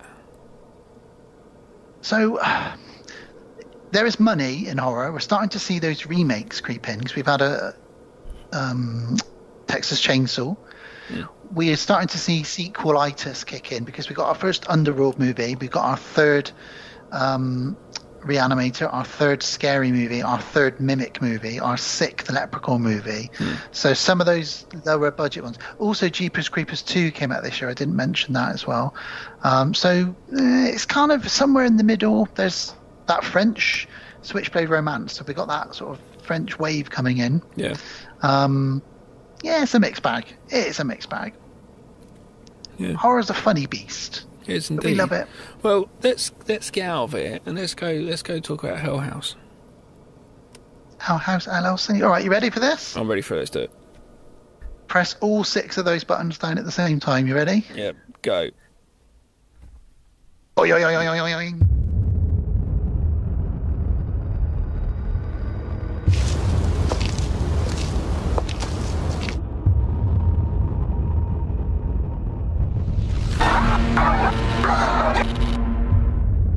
What happened that night at the Abaddon Hotel?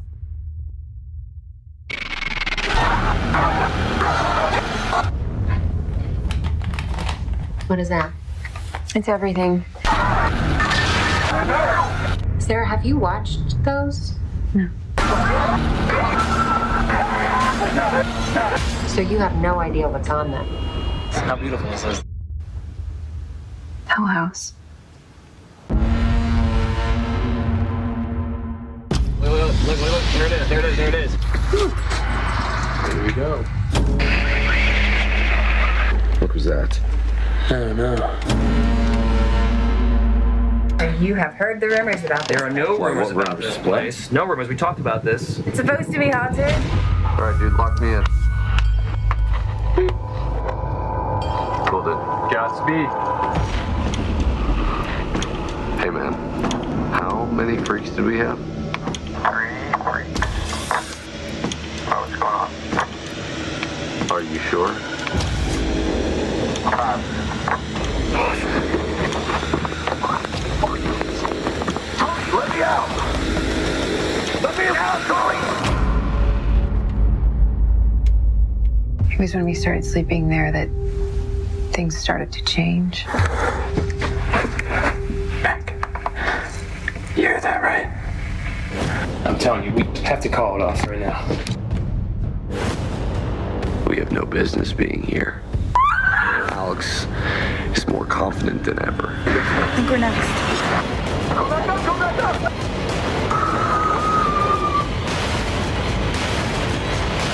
Hurry! Hurry!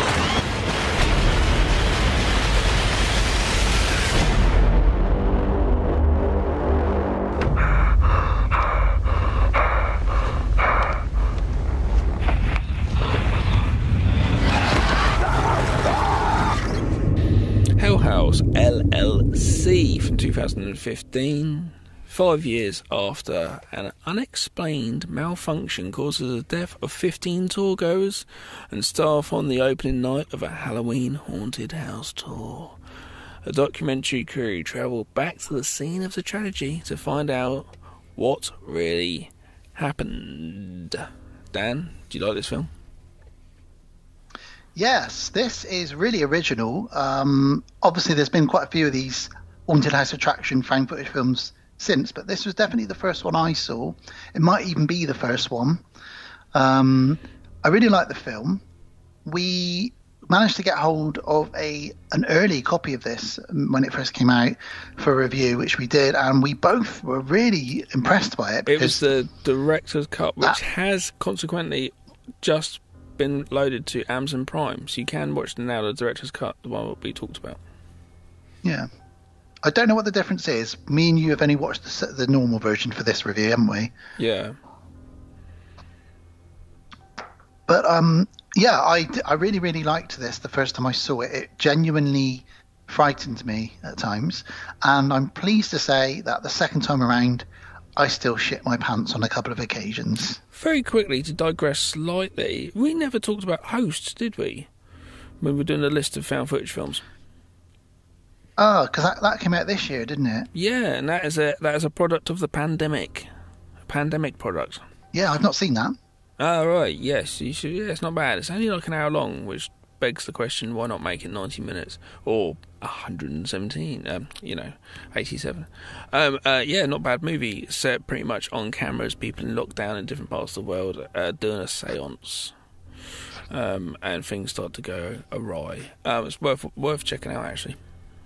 But yes, sorry. Okay, I'll add that to my list. Getting back to this movie.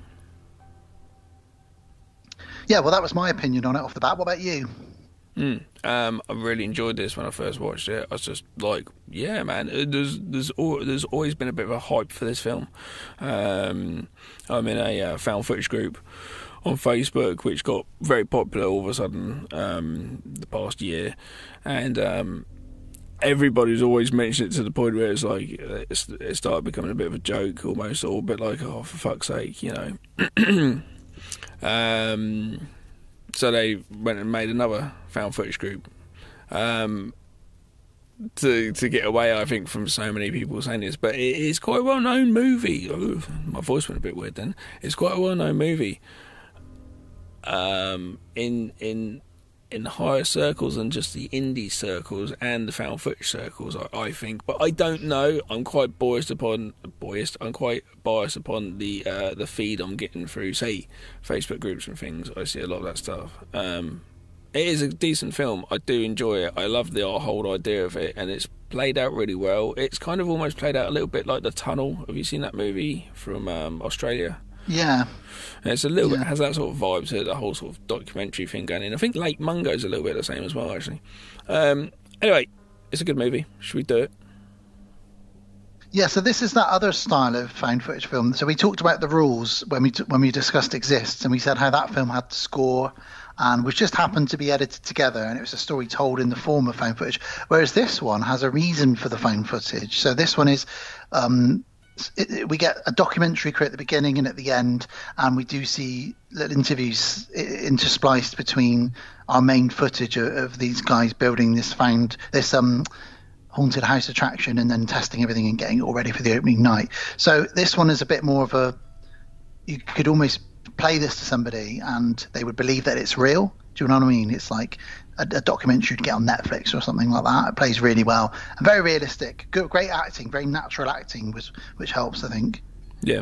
It is very natural acting. It just plays like really well. It's really tight. I remember I was just jotting down loads of different notes as we were going through it, and it was just like, whoa, like, you know, all of a sudden I was like, I checked the time a couple of times, and it's like, well, we're only like so many minutes into it.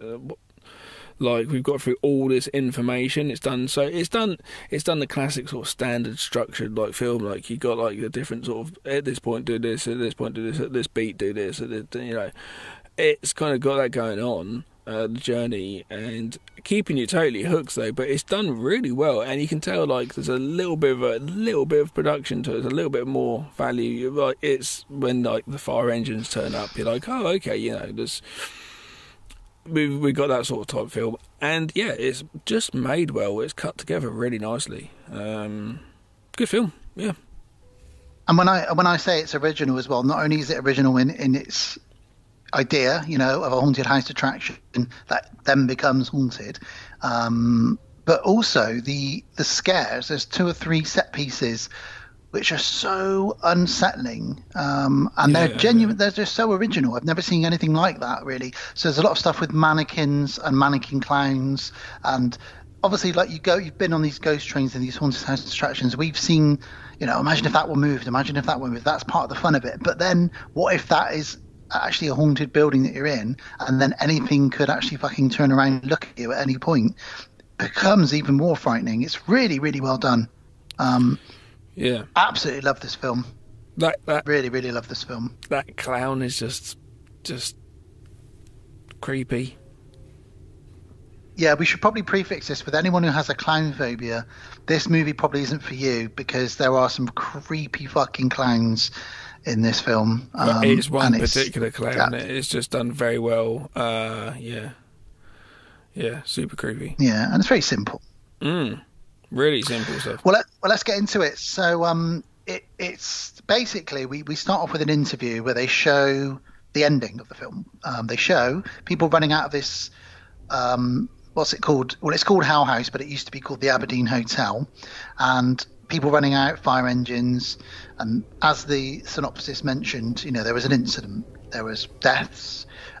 It's all been covered up by the police, and no one's allowed to sort of know anything about what happened within there. It was a malfunction, potentially a gas leak. That's all we kind of know.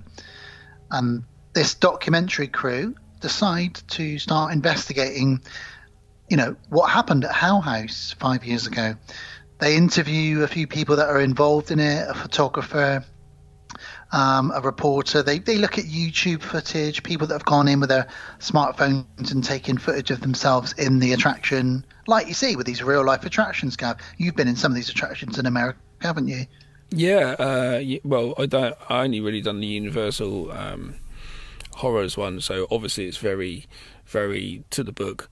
And these are those more rural ones. You've got the ones which are like farms and stuff and do these big events and things like that. I haven't been to them. I'd love to try some of these out. And at some point, I think you and I should, have to do an America tour or something and go to some places. That'd be amazing, wouldn't it? Yeah, it'd be really good. And we could go to some of these places.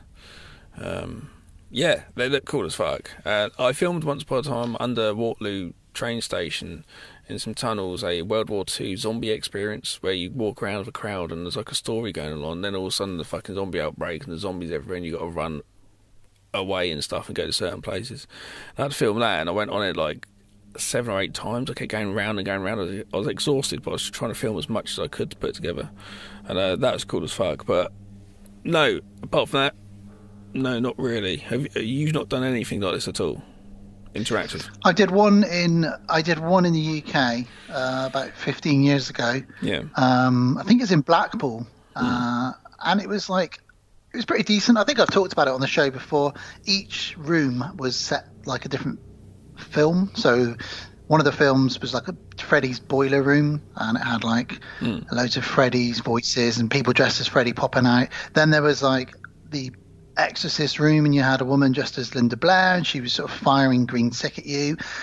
Then you went through one room, a corridor, to another room with loads of telephones ringing, and then suddenly loads of screaming ghost faces jumped out and started chasing us. And there's a few other rooms, and then the final room was like you come out and you think you're outside and it's like a swamp, and then you realise you're in the Texas Chainsaw Massacre and Leatherface chases you. You run out through a door, and it turns out that door is a bookcase that opens into the cafe where you can then buy a beer or a drink, and you can sit and watch everybody come running out that door screaming, not realising they're running into like a room of people just sipping their coffee and their tea. It's hilarious. But yeah, I enjoyed it, but it was very, very frightening as well. Brilliant.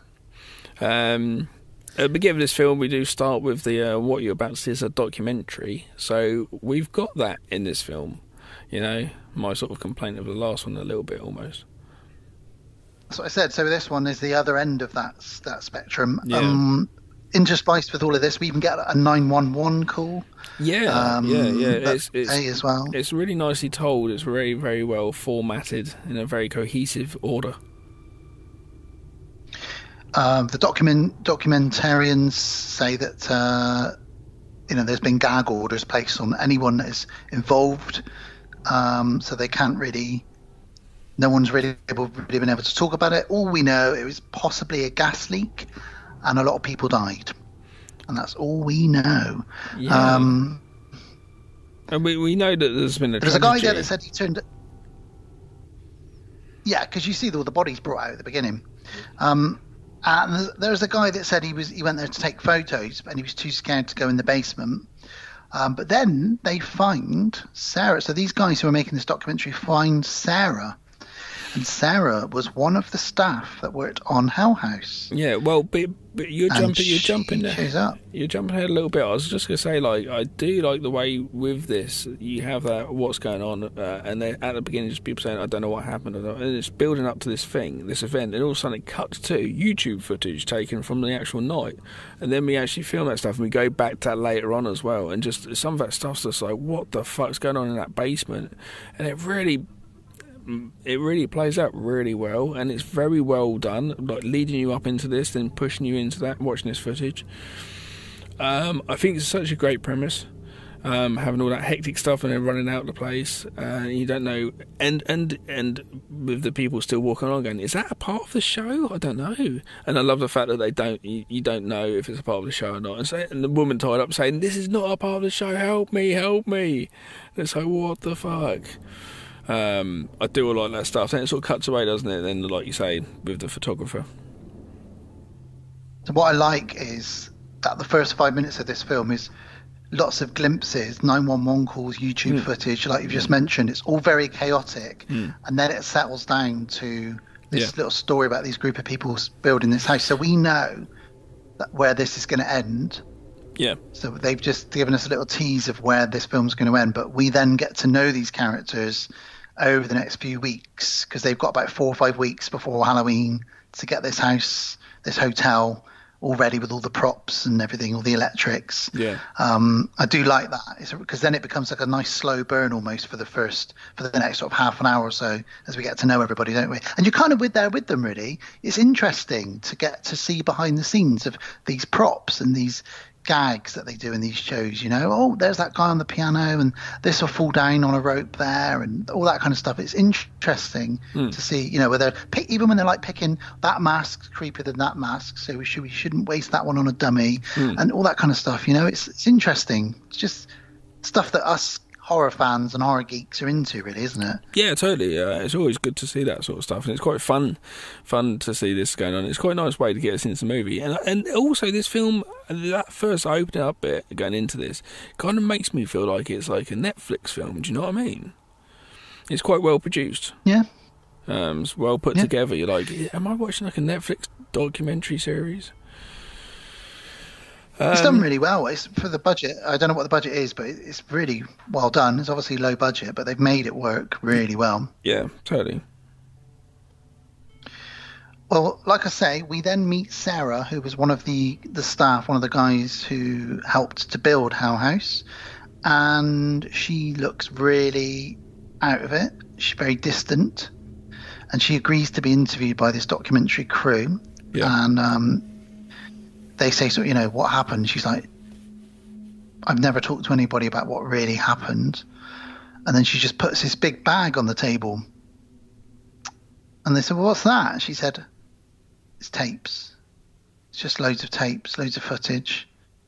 And it's revealed that they basically recorded about 4 weeks worth of them driving to the venue, getting everything set up. They've documented everything like you would, because this is what they do. They do this around America. They go to different places, they buy old abandoned buildings up, turn them into a haunted house attraction for Halloween week, and then move on and do it again somewhere else, and do it again somewhere else. And they're kind of good at it, and they always want to learn from what they've done in the past. So it makes sense why they'd want to document it all. Yeah. You know, we've got a reason for them to have everything on footage, which is good. It's what we need. Yeah. So we start the story there, really, with the guys driving along, and there's some tension between some of them, which we get more to as we get into the film. You know, one of them is a couple. There's again a bit of another pervy guy who's a bit of a loose cannon, and they arrive at the hotel eventually, and it's really creepy looking in there. There's loads of old food and books and bottles of wine that have all gone off, and it was a real hotel at one point, and they wonder what the history of this hotel was. And again, that isn't revealed at the moment, but one of them does know the history, don't they? We may as well spoil this film, because we're going to spoil this film. So what was the history then, Cal? Well, it's a portal to hell, isn't it, this house? Yeah, so basically, because you it's haven't like one seen, of these hotels you haven't seen part 2 and part 3. Yeah, I haven't. No. So yes. I don't mind if you spoil them, though. Yeah.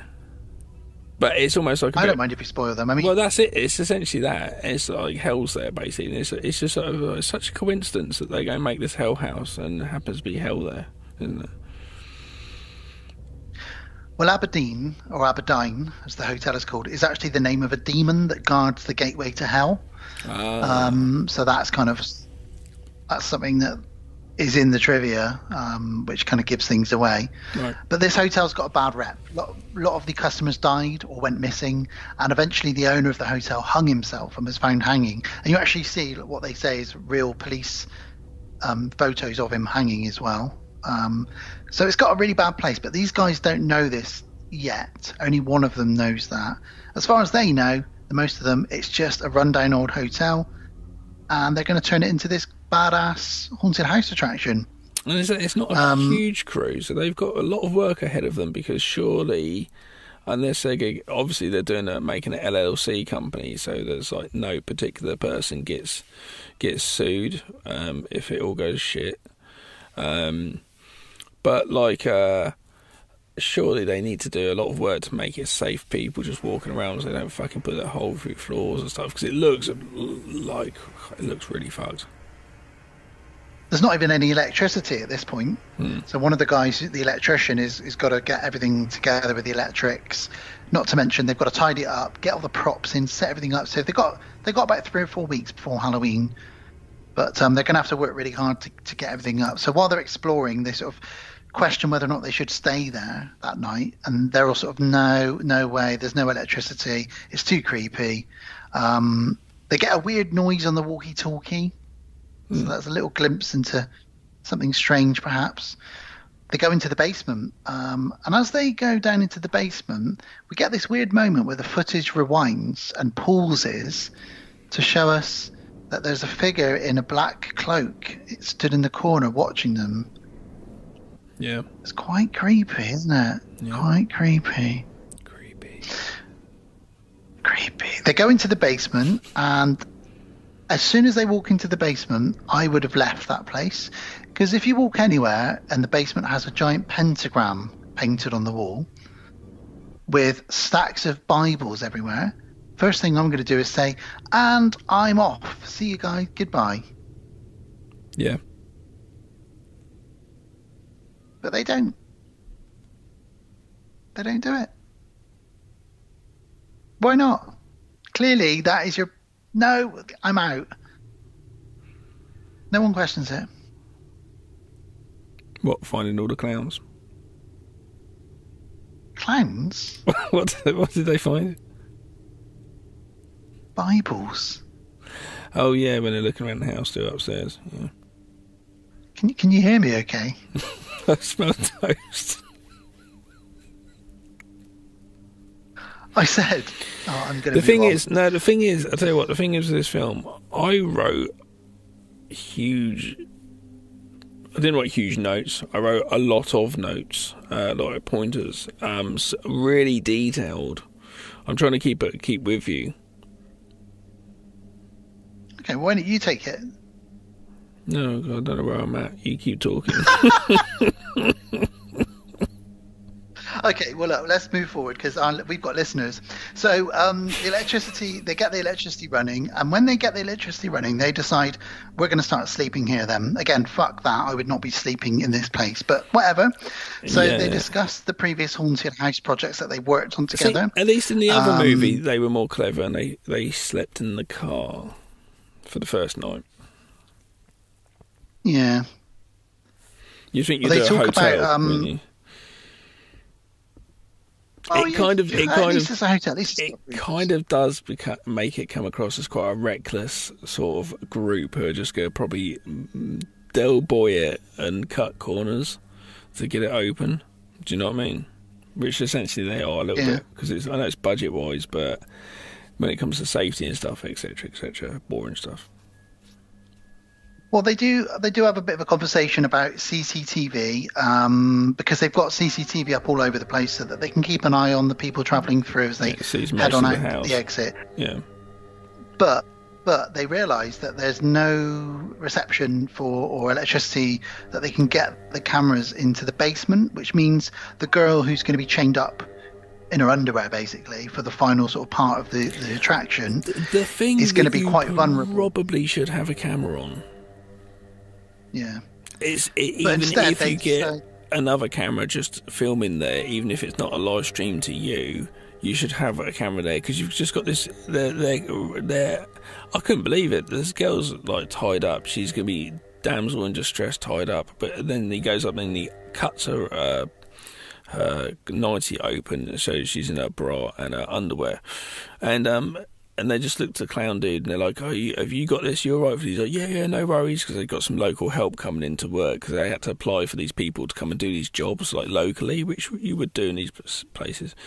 And it just relying on this one guy to look after him, but no camera. And later on, he's just like, "Fuck this," and she's going, "Henry, where are you going?" Do you know what I mean? Whatever his name is. So you should have a camera. So they basically, Well, their way around it is, don't worry, we'll just employ a big guy, dress him as a clown, sit him in the corner, and people think he's a mannequin. If anything kicks off, he'll look after her. So that's their kind of thinking, really, for that. It's crazy. That sounds great. Yeah. So they start setting up all the props. One of the props is a piano demon called Hector that sits at the piano, and one of the guys sits next to him and plays the little ding, ding, ding, ding, ding, ding, ding, ding, ding, which comes back to haunt us later on, doesn't it? Yeah. And we get our first sort of creepy moment, really, now, where a person speaks. So I think it's Paul that's talking to the camera at night time, and his bedroom door is just open a little bit behind him. And while he's talking to the camera about, well, this is what we've done so far, this is what we're doing, this is what's happening with the... Call this Bedcam Diary, because we come back to this a couple of times. Bedcam Diary, okay. And while he's talking, we do see someone walk into the bedroom behind him. And after a while, he's like, whoa, who the fuck is that? Is Sarah? Is that you, Sarah? And they don't speak to him or say anything. And he says, are you sleepwalking? And they just walk off. And he says to the camera, that was fucking creepy. And that's kind of that, really. And it's kind of like a red silhouetted door in the background, and the angle stuff is like a Dario Argento film or something. It's very cool. Well, the actors arrive the next morning. So they've got the actors arriving, and they're going to start auditioning. Well, not auditioning them. They kind of already got the jobs ready, but they're going to start walking through what they want them to do as part of their role. One of them's going to work behind the bar. One of them's going to tell people to come in. Another one's going to be the damsel in distress, all that kind of stuff. So they've all got roles to play. And we cut back to an interview now, away from the main story, where the photographer tells of a policeman who gave him some information, who said he walked in the door. He was one of the first people on scene. And the first thing he saw was one of the guys who ran the attraction with a self-induced throat-slitting wound. So we know someone's going to get their throat slit. Call back later on. Ooh. There we go. So Joey, and also Joey, the clown, the big fat clown that they employ to look after Sarah in the basement, they also mention that he is one of the few survivors, but he was found hung in his own bathroom 9 days after the incident. Oh, really? I didn't catch that. Yeah. And this is where they say that Aberdeen, or the Aberdeen Hotel, is the name of a demon who guards the gateway to hell. I assume he watched stuff which made him go insane. He definitely saw some creepy ass shit, that's for sure. Yeah. We get to see the guys preparing the clowns. So there's going to be a lot of mannequins and a lot of clowns. In particular, 3 clowns in the basement set up. Just dummies, but one of them is going to be Joey. That's the name of my who'll be looking after Sarah. First album with Hitler and the hippies. 3 clowns in the basement. Oh, yeah, I love that album. It's not bad, that one. Sounds like a great album. Sounds like a Pink Floyd album. Yeah, but it's not as Hitler and the hippies. Hitler and the hippies. Yeah. 3 clowns in the basement. Yeah. Could that be a Dario Argento movie? 4 flies on grey velvet, 3 clowns in the basement. Yeah. 3 sad clowns in the basement. Could be a noir. So they prepare these clowns. They prepare a few more. There's people hanging themselves. There's guts and spiders. It's your typical haunted house. They're getting everything ready, and Paul wakes up in the middle of the night because he hears a scream. And then actually quite a lot of them wake up in the middle of the night. They all seem to have heard this scream. And they decide we need to go down to the basement. Oh, yeah. Yeah, because they're kind of a bit like, what the fuck's going on? And it's I guess they're filming everything. That's why the camera's doing it. Actually, no point do I question it, because this movie goes along pretty quickly. But yeah, they're a bit half asleep, and it's like, oh, fucking hell, we've got to do this. And like I said on our Patreon episode, when I talked about the stuff that I watch on YouTube with Sarah late at night and stuff, the CCTV footage and that sort of stuff, some of the stuff that you get from that's so creepy. So to this, when I was watching it, it's like, oh man, it's just like that shit. Yeah, it's good. Yeah, it's really scary because he runs. So one of the guys is like running down to the basement, and he sees the clown there, doesn't he? Like it's moved. Is that right? Just the bit where the clown's in a different position. What? No, your clown's in a completely different place. Not just the head move. It's a. Yeah. So it stood in the doorway, and he's like, "Oh, for fuck's sake, who's that?" Yeah. Oh, that's right. No, because he's walking around the house, and that's right. The house clown, he sort of bumps into the basement, and then sort of moves its head, and it's at him. It's sort of making him believe it's like the actor. So he goes running back to the living room to say, "What are you doing?" And he's like, "What the fuck? What are you doing here?" And thinking that's the guy who's just there. And he straight away runs back there. And I was like, "Oh no, don't run back there!" And he runs back there super quick. And the clown's back sitting down in the position it is. And he pushes it, and it's empty. It's no one. And he shows them the footage. He's freaking out, and they say, whatever. You've obviously edited this together just to fuck with us. And they say, "Oh, well he's a bit done. of a loose Good cannon, mask, this guy." you know? Yeah. And they say, maybe we could use this as a gag, like, just let us know how you did it. And he's like, this isn't me that's done this. This is one of you fucking with me. So there's a little bit of tension there. Yeah. Bit spooky. They don't believe him. That's fine. What happens next? Oh, they go to film a commercial in the park because they don't want to film it in the haunted house because they don't want to give away any of the frightening things that are going to be happening. So that makes sense. And while they're there, Sarah starts acting a bit weird. She goes over to a Virgin Mary statue and just kind of stares at it, doesn't she? Doesn't say anything. There we go. The Hell House sign goes up. Yep. Signs like getting ready, getting a bit closer. It's getting really exciting. Well, I really enjoyed this bit because they did like test running, they're queuing the lights and stuff, and I kind of enjoyed all this, the walkie-talkies and getting ready because I kind of enjoy that sort of work and doing that sort of stuff. So it's quite fun, this whole setup stuff, but it goes all creepy now, doesn't it? Well, yes, because he says, "Well, I'll test the tunnel with the strobe lights at least." I struggled watching these strobe lights, to be honest, because they're strobes. It's a bit like, oh, I'm just old. Well, he walks into the tunnel, the corridor, and there's 3 dummies set up. And the strobes start going on. And then after a while, you notice that there's a 4th dummy. And he says in the walkie-talkie, "Hey, can I just check, how many freaks have we got in the corridor?" And he says 3. He says, "You what? 3?" And he's like, "No, there's 4. He's like, "No, we've only got 3. And then he goes, "Whoa!" And he turns around and runs out. And he's like, and he shows them the footage, and we see the footage as well. There was definitely a 4th person. Well, that's the good thing with this movie, because whatever we see, we know that now we can re-watch it, and it's going to be proven to the other people, which is so funny. Like the main guy of this is adamant that the show must go on. He's like the mayor of Jaws. All this shit, the stuff they're like, "Can you explain it?" No, I can't explain it, but don't worry about it. Let's just still open up, because he's betting everything on this, you know. Yeah, because they argue outside, away from the actors, and they say, "We're not going to." He's like, "We're not going to tell the actors. You know, we put a lot of money and a lot of time into this. This is going to work. It's going to be fine. It's just, don't worry about it." And they're like, they're all very annoyed. They're all very angry. We get more noises in the middle of the night, and this time, one of the guys goes down the stairs, and as he gets down there, the clown is at the bottom of the stairs, and he's like, "What the fuck? What is this doing here?" So he picks it up. Just horrible, isn't it? And they move it, and as they move it along in the basement, they suddenly see Sarah stood in the shadows. Yeah, just seemingly asleep, standing there, sleep standing. Yeah. And she's talking. If you listen carefully, she's actually talking backwards. Oh, really? Yeah, it's like that Twin Peaks thing. She's sort of going,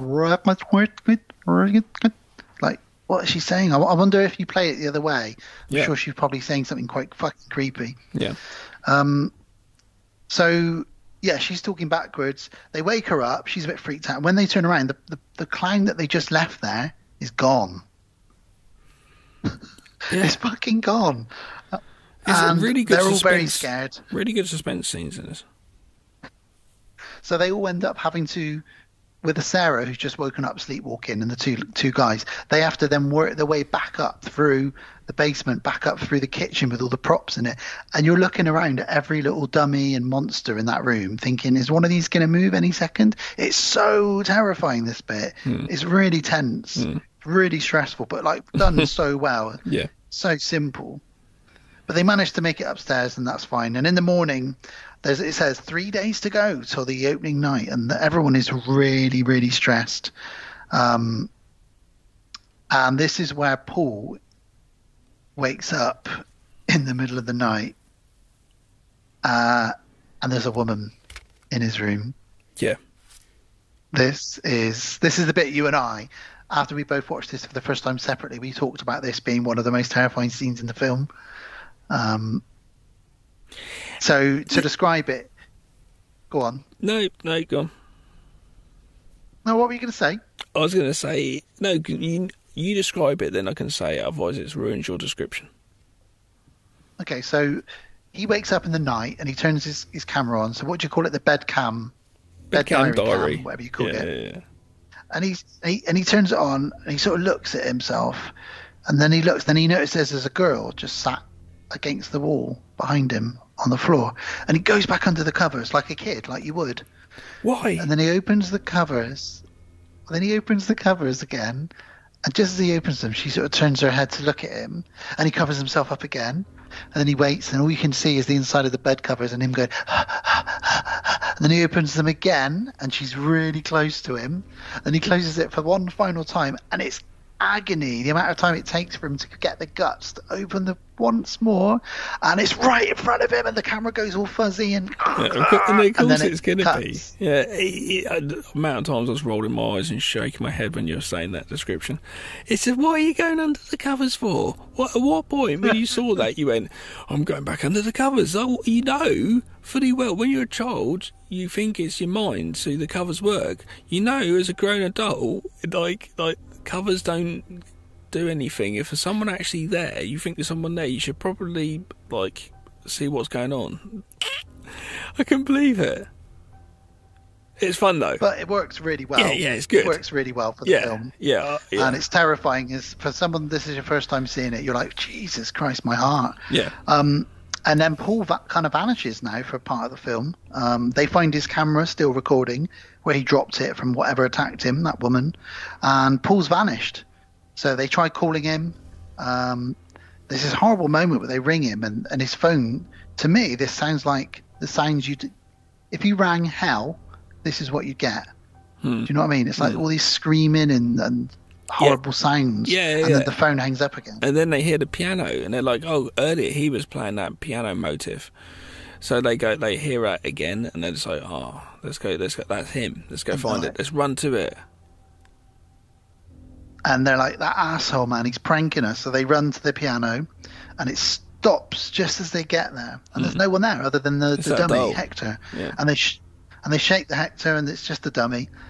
And then they hear a muffled noise. It's really good because it's a really long take, this as well. They hear the piano again, even though they're in the room. And they're like, what the fuck, man? Who's pressing that? And they think it's Paul fucking with them. Yeah. So they're like, he must be in the basement. So, again, always in the basement, Gab. So they head to the basement. Jesus. And there's 3 clowns sat on the ground. 3 clowns in the basement. New album coming soon from Hitler and the Hippies. 3 clowns in the basement. And they find a little door, and they're like, look, we've checked everywhere. There's nowhere. He's not down here. And then one of the guys turns back, and all 3 clown heads are facing him. Yeah. So he shits himself, and he pushes the other guy into that little cupboard room. And he's like freaking out, saying, the heads have moved, the heads have moved, the heads have moved. But the main guy says, look, he's really level-headed. This is why he's the leader. He's like, listen, do you believe in ghosts? And he's like, no. And he's like, do you think ghosts are real? And he's like, no. And he's like, good, neither do I.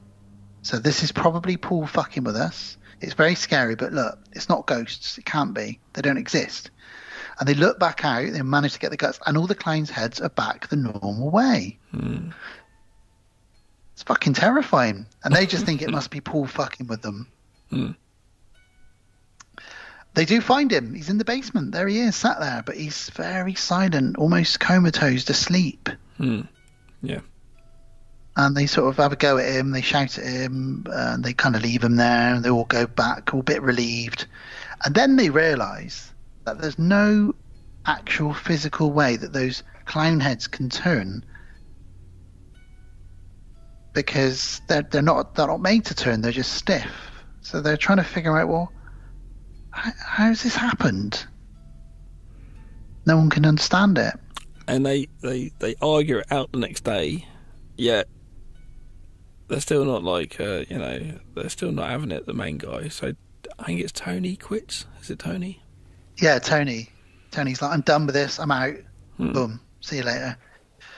So he quits, but they do persuade him to stay. They go, and one of the guys goes and chats to him and says, look, come on, we're all in this together. It's going to be fine. I don't know how you'd persuade. You would never persuade me to go back to that place again after that. Absolutely not. I struggled keeping you in the graveyard at midnight on Halloween once when we heard noises. Absolutely not. Fuck that. Absolutely not. The opening night, you get a prep talk from the main dude. What's the main dude's name then? Paul is the main guy, isn't it? Yeah. Or is it Alex? It might be Alex. It's Alex. No, it's Alex. Alex. You get a prep talk from him. It doesn't go as well because he's a bit freaked out by the whole situation going on. I think also it might be because he's wearing a waistcoat on top of a t-shirt. You do not wear waistcoats on top of t-shirts. It's a fashion no. That's kind of a Chandler Bing 90s look, isn't it? It's just something you don't do. Don't do it, people. I'm telling you right now, don't wear a waistcoat on top of a t-shirt. No. I'm sorry. If we may go on a tangent, Gav, one of the worst fashion moves I ever did, I was about 18 years old. Yeah. So we're talking 1996. Did you wear your jeans back to front? No, I wore white jeans. Miami Vice style? Yeah. With black shiny shoes. Yeah. I wore a white sort of shirt that you'd wear with a suit, tucked into the jeans. Hang on. I wore a black leather waistcoat. Hang on. I also had dog tags. Oh my God. And I had my hair parted into curtains. So I have worn the waistcoat, look. What age were you? I was 18. And I thought, this is how I'm going to get girls. You were 18 wearing white jeans with a white shirt tucked in your white jeans. And a black leather waistcoat. Black leather waistcoat matching your black leathery shoes. Yeah, that's it. With dog tags. Dog tags. Were you kind of trying to do an 80s action hero thing going on? I don't know what the fuck I was doing, but I didn't. I thought this is what some of the boy bands are wearing. Right. Maybe. Okay. Anyway, I just wanted to tell you about my waistcoat incident. Thank you. I think everybody is happy and thanked you for that. Yep. Thank you. So yes, prep talk. He gives a prep talk. He, he doesn't. Paul still isn't there. There's no sign of him. They don't know whether he's going to be involved or not. So they're just going to carry on without him. He gives his prep talk. Big queues. They chain up the girl. Big queues huge queue. Loads of people. Yeah, the girl's chained up. The clown's chain up the down. girl. Yeah. Yeah, he's like, you got this, Joey? And Joey's like, yeah, I've got the keys. It's all good. So he's there. He's all fine. The crowd are all hyped Still no up, Paul. aren't they? The crowd outside are like cheering and like, come on, open. They're mad for it.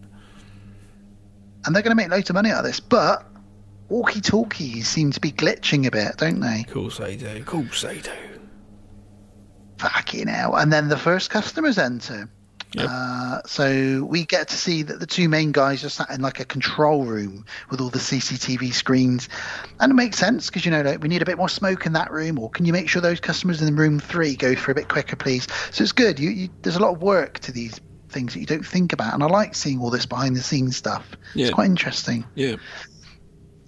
We cut to some bits that say at the bottom of the screen actual customer footage that they uploaded to YouTube. So they do start splicing in other sources now into the main cruise footage, don't they? Just to sort of beef it up a bit and give us a bit more information about what's happening. Yeah. And as they start heading down, we hear lots and lots of screaming. And as Joey, the clown bouncer, who's supposed to be there looking after Sarah, just runs out. He just starts running out. He's fucking done. And with you can hear her saying, Joey, Joey, the woman that's tied up. Well, you got these like dudes with capes, and another guy just heading towards the woman. But then it kind of cuts with like, what the fuck's going to happen there? Well, actually, you only see one guy with a cloak on initially, and then when they turn the camera back around, there's about 4 of them. Yeah, I am going to say it's a little cliche having people in black capes. It could have been something else. Just saying.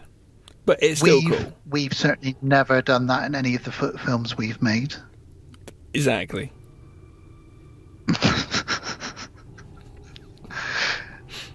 White ones would have been good, like the Void. Ooh. But then that's a bit Ku Klux Klan, actually. Yeah. Forget that. We've got a head cam. But anyway, these demons appear. Yeah, because we've got this head cam going around the house as well, which is cut with the outside footage and going back and forward. So it's kind of cool, like the way it's made. It's a good lot of energy to the editing. Yeah. It gets really exciting now because we're into the final last part, really. These guys have appeared. They seem to kill Sarah. We don't really see what's happened. Most of the customers have escaped or got out, but there's a few people still left, and we get to see some of them trying all the doors, and all the different doors are locked. And one of the guys says, well, the only way out is through the basement because the main exit is out through the basement. That was supposed to be the way we leave. So they try to go out to the basement, and we see the glimpse of some kind of creature or something, and then they head up to the basement instead, and Alex is hanging now. He's being hung. Like the main owner of the hotel. I think I remember Kate's giving us a note, or maybe just me a note saying, say being hung, not hanging. Yeah, that's true. And there's loads more of these cloaked figures, and all we see is some swinging legs near the camera. Yeah.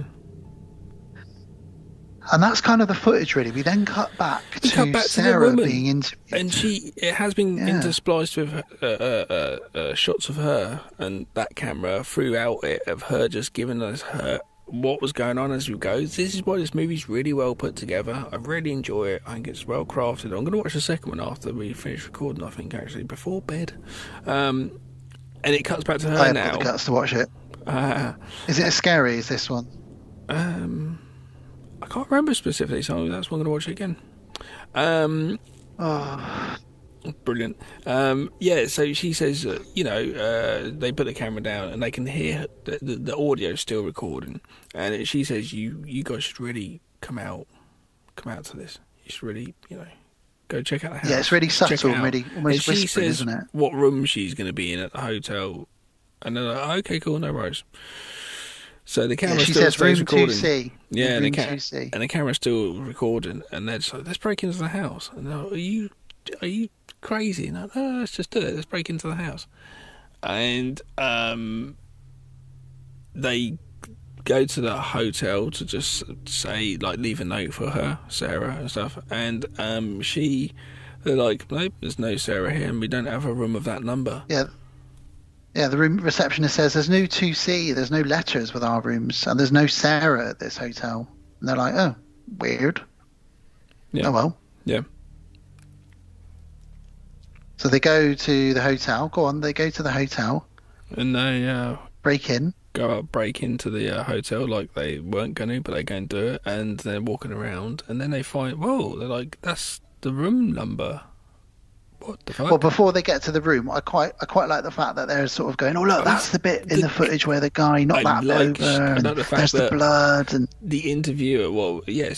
She's very hyped with just come on, come check this out, and the cameraman's just like, man, I'm not going down to that basement. Let's just get out of here. Like, he's not that interested. She's way enthusiastic.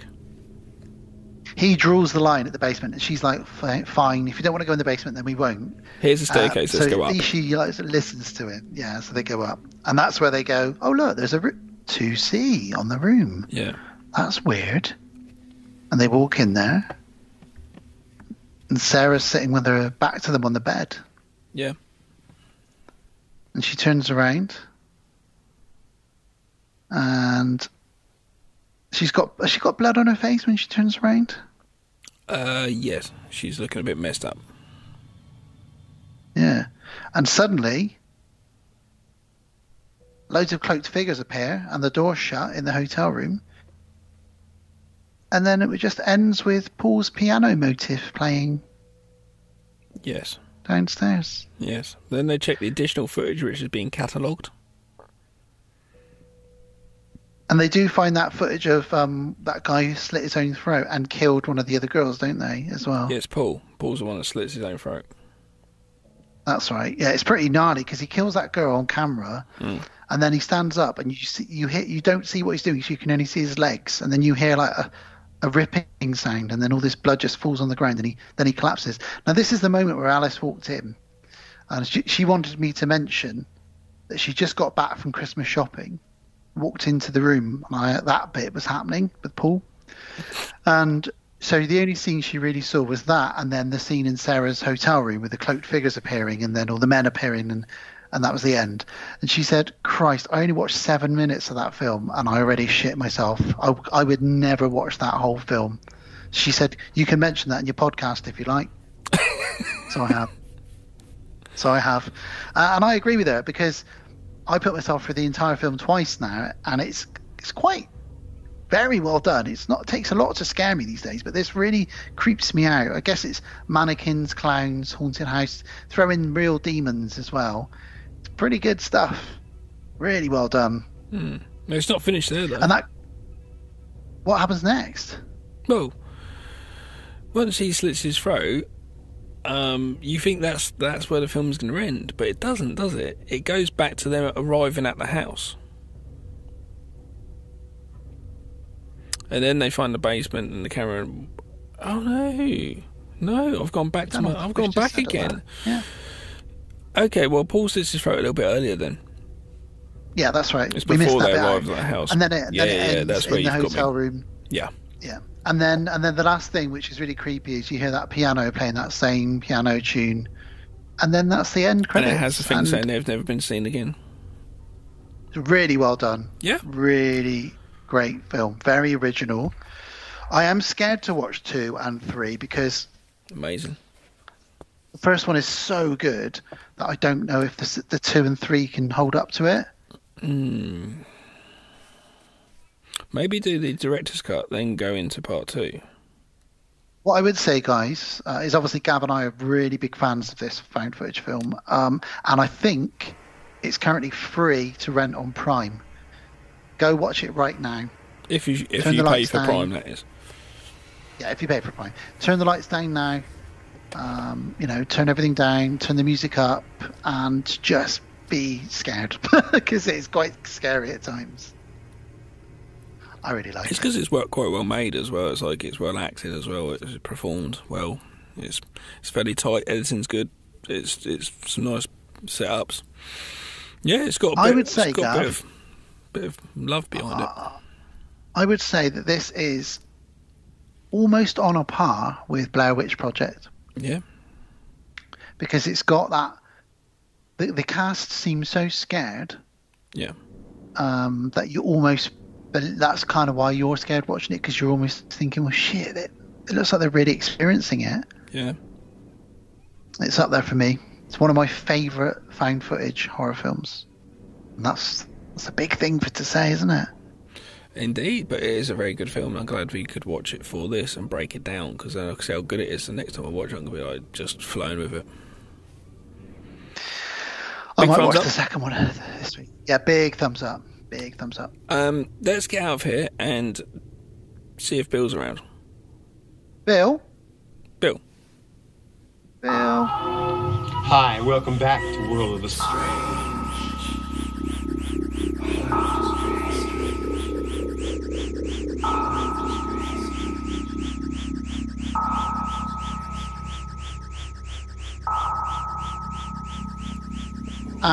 Thank you very much for that, Bill. Strange world. First world is strange. So this is a strange piece of news that's just hot off the press, isn't it, Gav? This story. Are we doing what we wanted to do? Yeah, we're doing the metal pillar. Brilliant. What the fuck is going on? What is going on with that? So about a week ago, not that it matters because you could be listening to this anytime. A monolith. Okay. It's a 12-foot tall metal pillar found in Utah, in the middle of the desert. And people were like, "What the fuck is this?" It's really shiny, sort of triangular shaped, huge metal object just sitting there. No one knew what it is or what it is. It looks like something from 2001: A Space Odyssey. Just sticking out the ground in the middle of the desert, and it's pretty weird. No one's owned up to it or said anything about it. The army found it, and they sort of joked. Apparently, one of them said to the other one, "Well, I'll go over and I'll touch it, but you've got to promise me that if I vanish, you will need to run and don't stop running." And they all laughed about that, apparently. So the army were like, "What the fuck is this?" Yeah, because they were going over in a helicopter, weren't they? And they just sort of saw something. They're like, whoa, go back, go check this out. Loads of officials took a look at it. The rangers at Zion National Park couldn't understand what it was.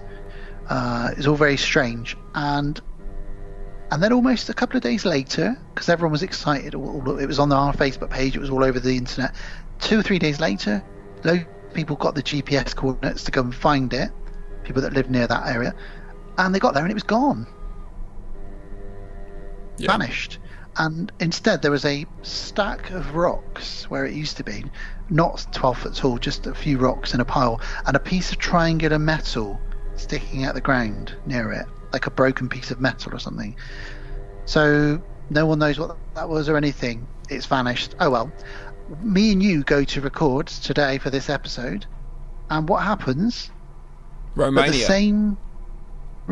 The same piece of 12-foot column metal has appeared in a field in Romania. It's not, though, but it's not the same one. It's a replica. It's got weird symbols on this one. Like circular symbols all over it. But it's still a shiny triangular pillar. Those circles look a bit lazy. Now, see, the first one they thought, it would be possibly an art installation, but they're like, it's against the law apparently to put art installation up. And then it's like, is finding it, like now they found it, is that the art? Eventually they knew someone's going to find it with mapping, Google Maps and all that shit. So someone did it just for that, and as soon as they did it, but the thing is though, so this dude went to go check it out, and when they were there, they were where you have to park your car up and you have to hike for a bit. They were there, they turned up, there's a big car next to them with a pickup parked up as well, and there's a big thing in the back all covered up, and they laughed and said, "What if that's a monolith?" And they laughed about that. Then he walks in there, got there, and it was cut up. So they think that these guys... You've just ruined it for me. Did you? What's going on? What do you mean? Oh my god. This is... You can't hear this. It's the sounds of...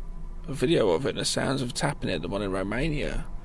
Fucking hell, that well freaked me out.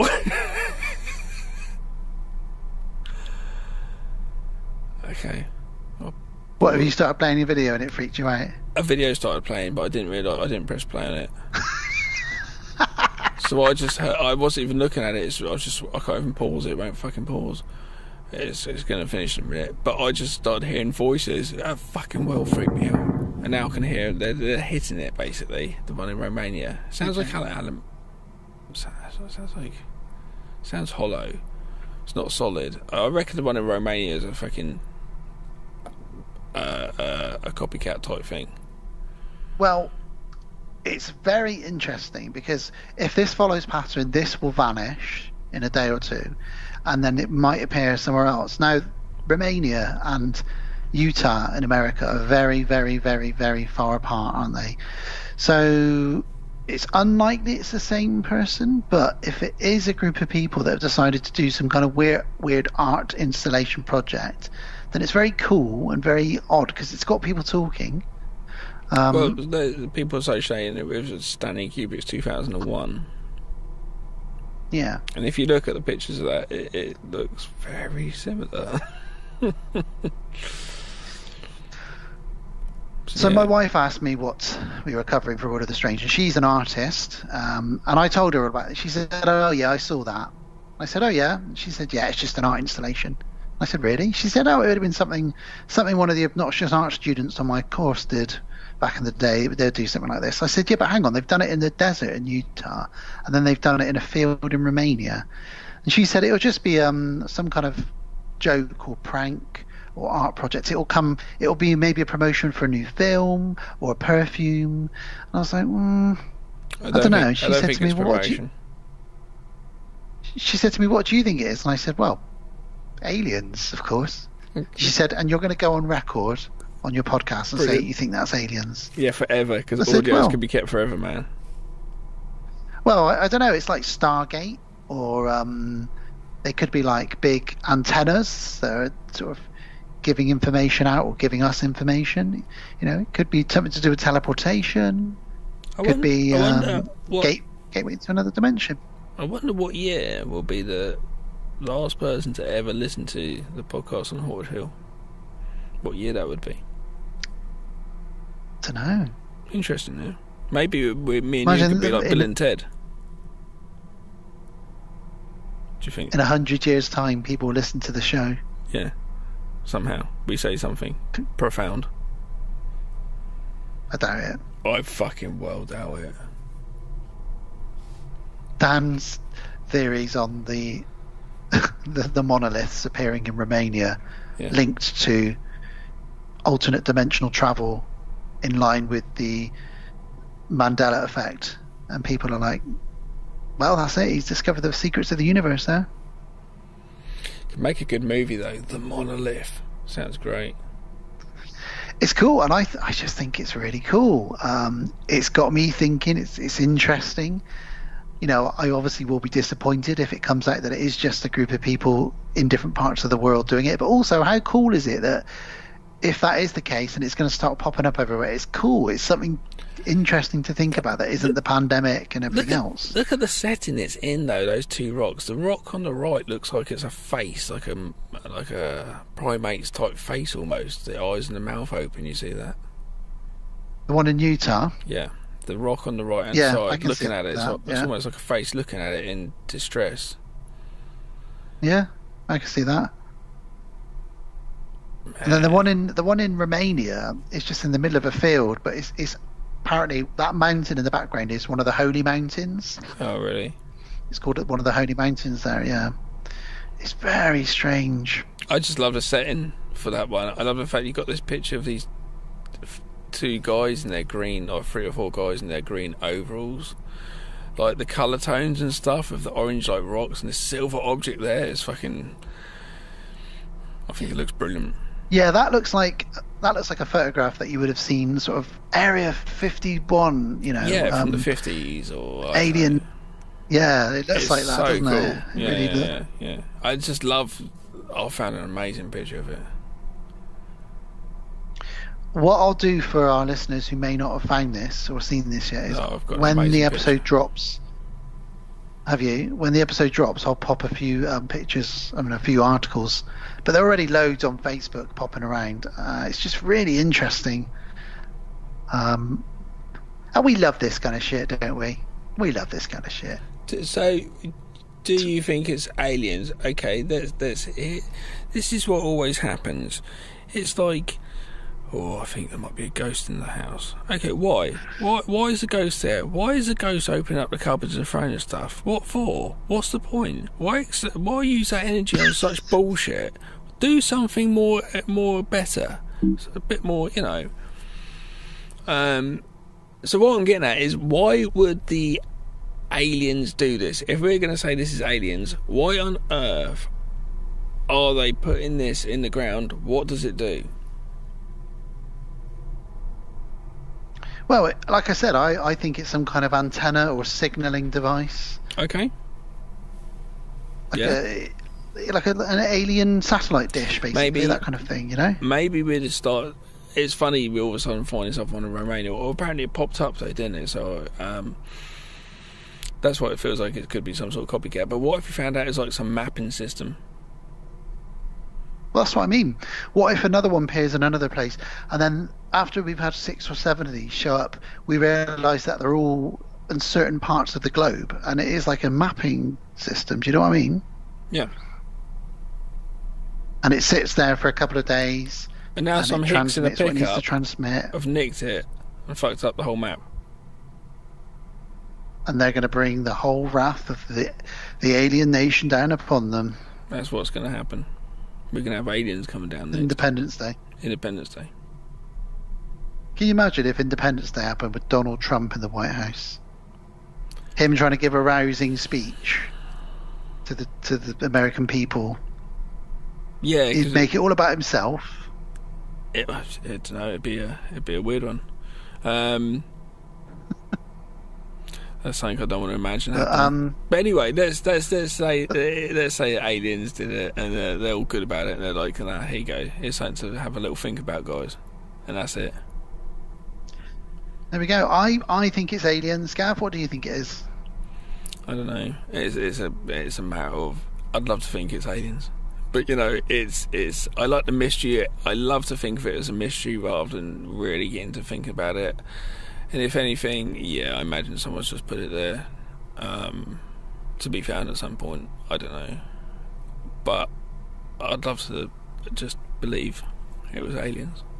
Well, the authorities in both countries at the moment believe largely that it's an art project. So it's more than likely that my wife is correct, as she most often is. She'll be pleased for me to say. But I'm going to go with aliens. So art project, aliens, and Gav just says he loves the mystery. I do. I think the mystery's. I'd make a film out of this. I don't know how you could do it, but the monolith. I do dig it. I can picture the trailer now. Actually, we got another sighting. There is another monolith, ladies and gentlemen, and it's like next to the Tower of Pisa, and then you've got another one like in London, and then all these different places. You might, brilliant, wouldn't it? You might start seeing these sort of copycat things going on, but it would be funny, like if this one in Romania vanishes, then in another country another one turns up. We should do one, but then again we spoilt that because we just said it to the world on this podcast. I've got another theory. What? If it's not aliens, I reckon it's Banksy. Yeah, I know. I don't know if you're joking or not on that, because it's like that's the sort of thing you'd be like, yeah. Do you know what I mean? No, I'm not joking. That's Banksy what I'm saying. Would do some shit like this. That's what I'm saying. Do you know what I mean? So anyway, it's aliens or Banksy, basically. And that is World of the Strange. Brilliant. Thanks, Bill. Can you lead us out of that, please? That's all the time we've got for this week on World of the Strange. Next week, though, Gimme Ira. Hairless pets. Weird. And that, ladies and gentlemen, was the end.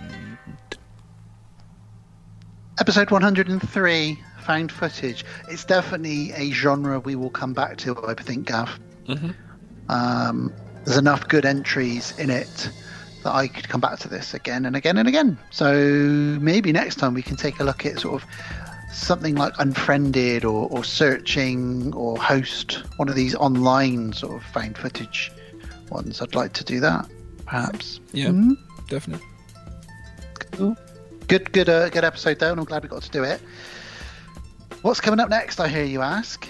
What's coming up next? Gav, I hear you ask. We're a finely oiled machine, aren't we?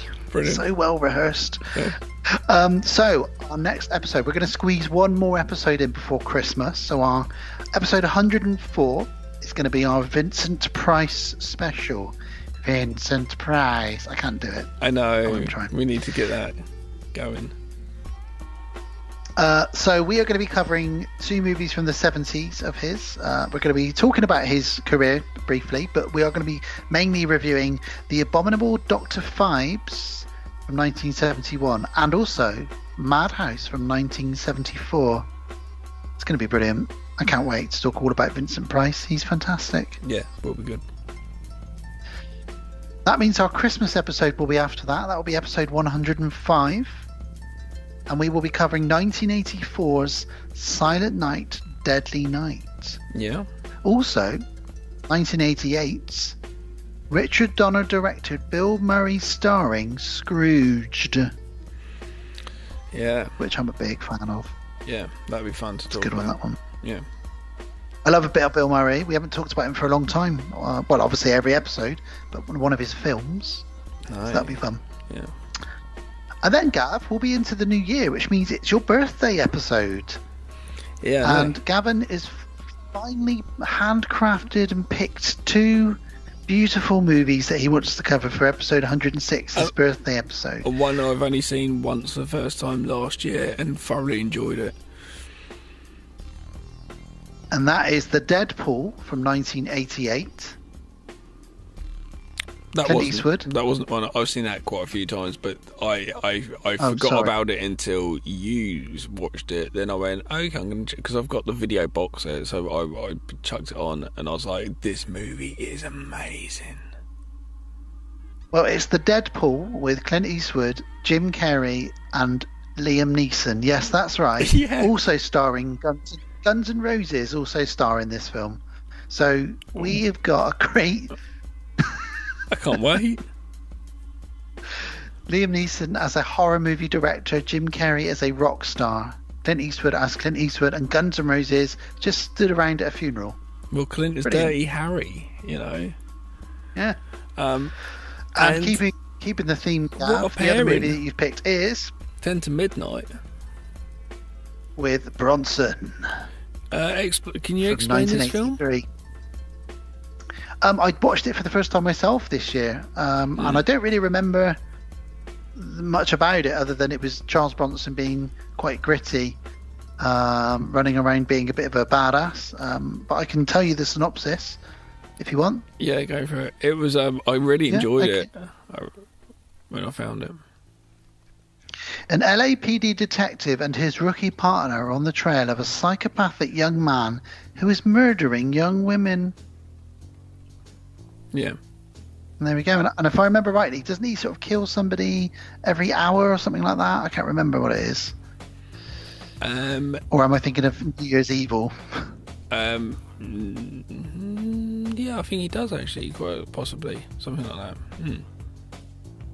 Yeah. Well, 2 gritty 80s detective murder films there, which is right up your alleyway, which is why you picked them for your birthday. Yeah. So that's what we're doing for the next 3 episodes. It's a great pairing. It is. Just like you and I. Indeed. We're like Bill and Ted, Starsky and Hutch, Cheech and Chong, and Bill and... No, I've already said Bill and Ted. Somebody else. Laurel and Hardy. Yeah. Laurel and Hardy. I'll go with that one. There we go. Bert and Ernie. Bert and Ernie. Fred and Barney. That's it, Gav. Got anything else you want to add before we do the admin and sort of wrap things up? You enjoyed the episode? I did enjoy the episode. It's nice to do found footage again. I will post this on those found footage groups I'm a member of. Good stuff. I'm sure some of those do probably listen. And let us know, guys, if any monoliths show up in your area. Excuse let me. us know. Tom's written comic, Deadbolt Films, his first comic is now finished. It's out, and you can actually buy it. And it's Abyssal Albion is H.P. Lovecraft. And it's on Comixology for you online comics readers as well. I received my physical copy and I was very excited. Yes, I've got my copy over here. Yes, very exciting. Got my T-shirt as well, and my badge and my sticker. Yeah, it's quite exciting. I was very excited. I've washed my T-shirt. It's drying, so I can start wearing it proudly, like a proud person. Brilliant. I think my favourite part of this episode is you reimagining Bigfoot being played by Liam Neeson. So I'll leave that there. And I'll move into us just saying that, as always, we are a proud member of Legion Podcasts. Thank you, everybody, for listening to us talking absolute shit, as always. And thank you to Bo and Legion for putting up with us, putting our show on the network, because it's mental. We do this. We're doing this for 103 episodes now. It's crazy. I know. Thank you so much for just fucking hosting it, you know. Yeah, for sure, man. You can find out more about Legion on legionpodcast.com, where you can find out about all the other shows that are available on there. They've also got a Facebook page, Legion Podcast. You can find that really easy. And that's where we're most active, on Facebook. Just go to Facebook and type in the podcast on Haunted Hill. You can talk to me and Gav and all of our podcast on Haunted Hill family on there. If you want to send us a direct message, requests, questions, anything like that, then we have an email address, which is the podcast on Haunted Hill at outlook.com. We can be found on most platforms that you'll find all your podcasts on, including Spotify, YouTube, Podknife, Apple, Podcast Addict, Podbean app, and most of those have the option to leave a review. Please do leave us a review if you want to, of course. We only have half a dozen reviews or so, and we'd love to have more.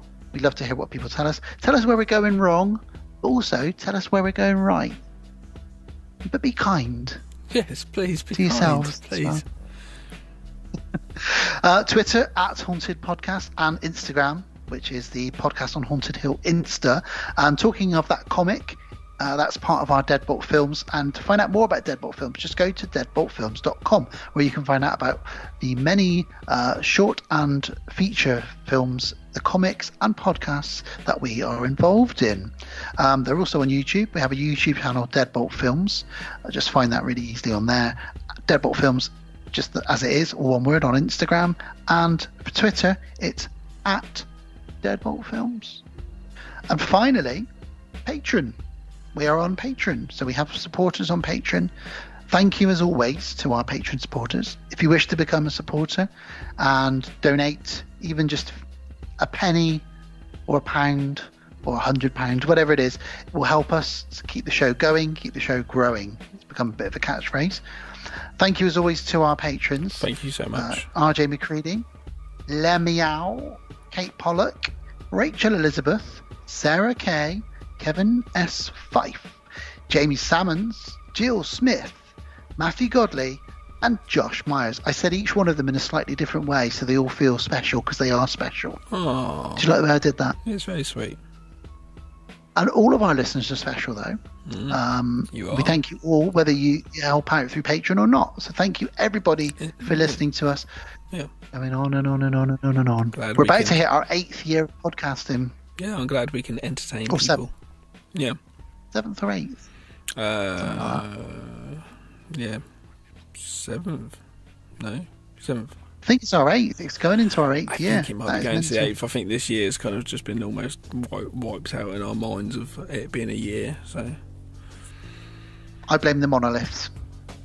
Yeah, wait and see what happens in the crazy world of the monolith. The monolith. Well, there we go, guys. That's all from Gav and I.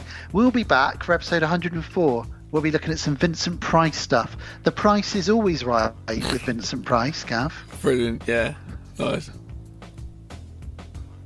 Well, stay safe. Watch out for those monoliths popping up in your areas, and be good. And if you can't be good, be bad. That sounds, yeah, baby. That sounds like some sort of really cheesy thing. Well, I suppose we should sort of finish this up now.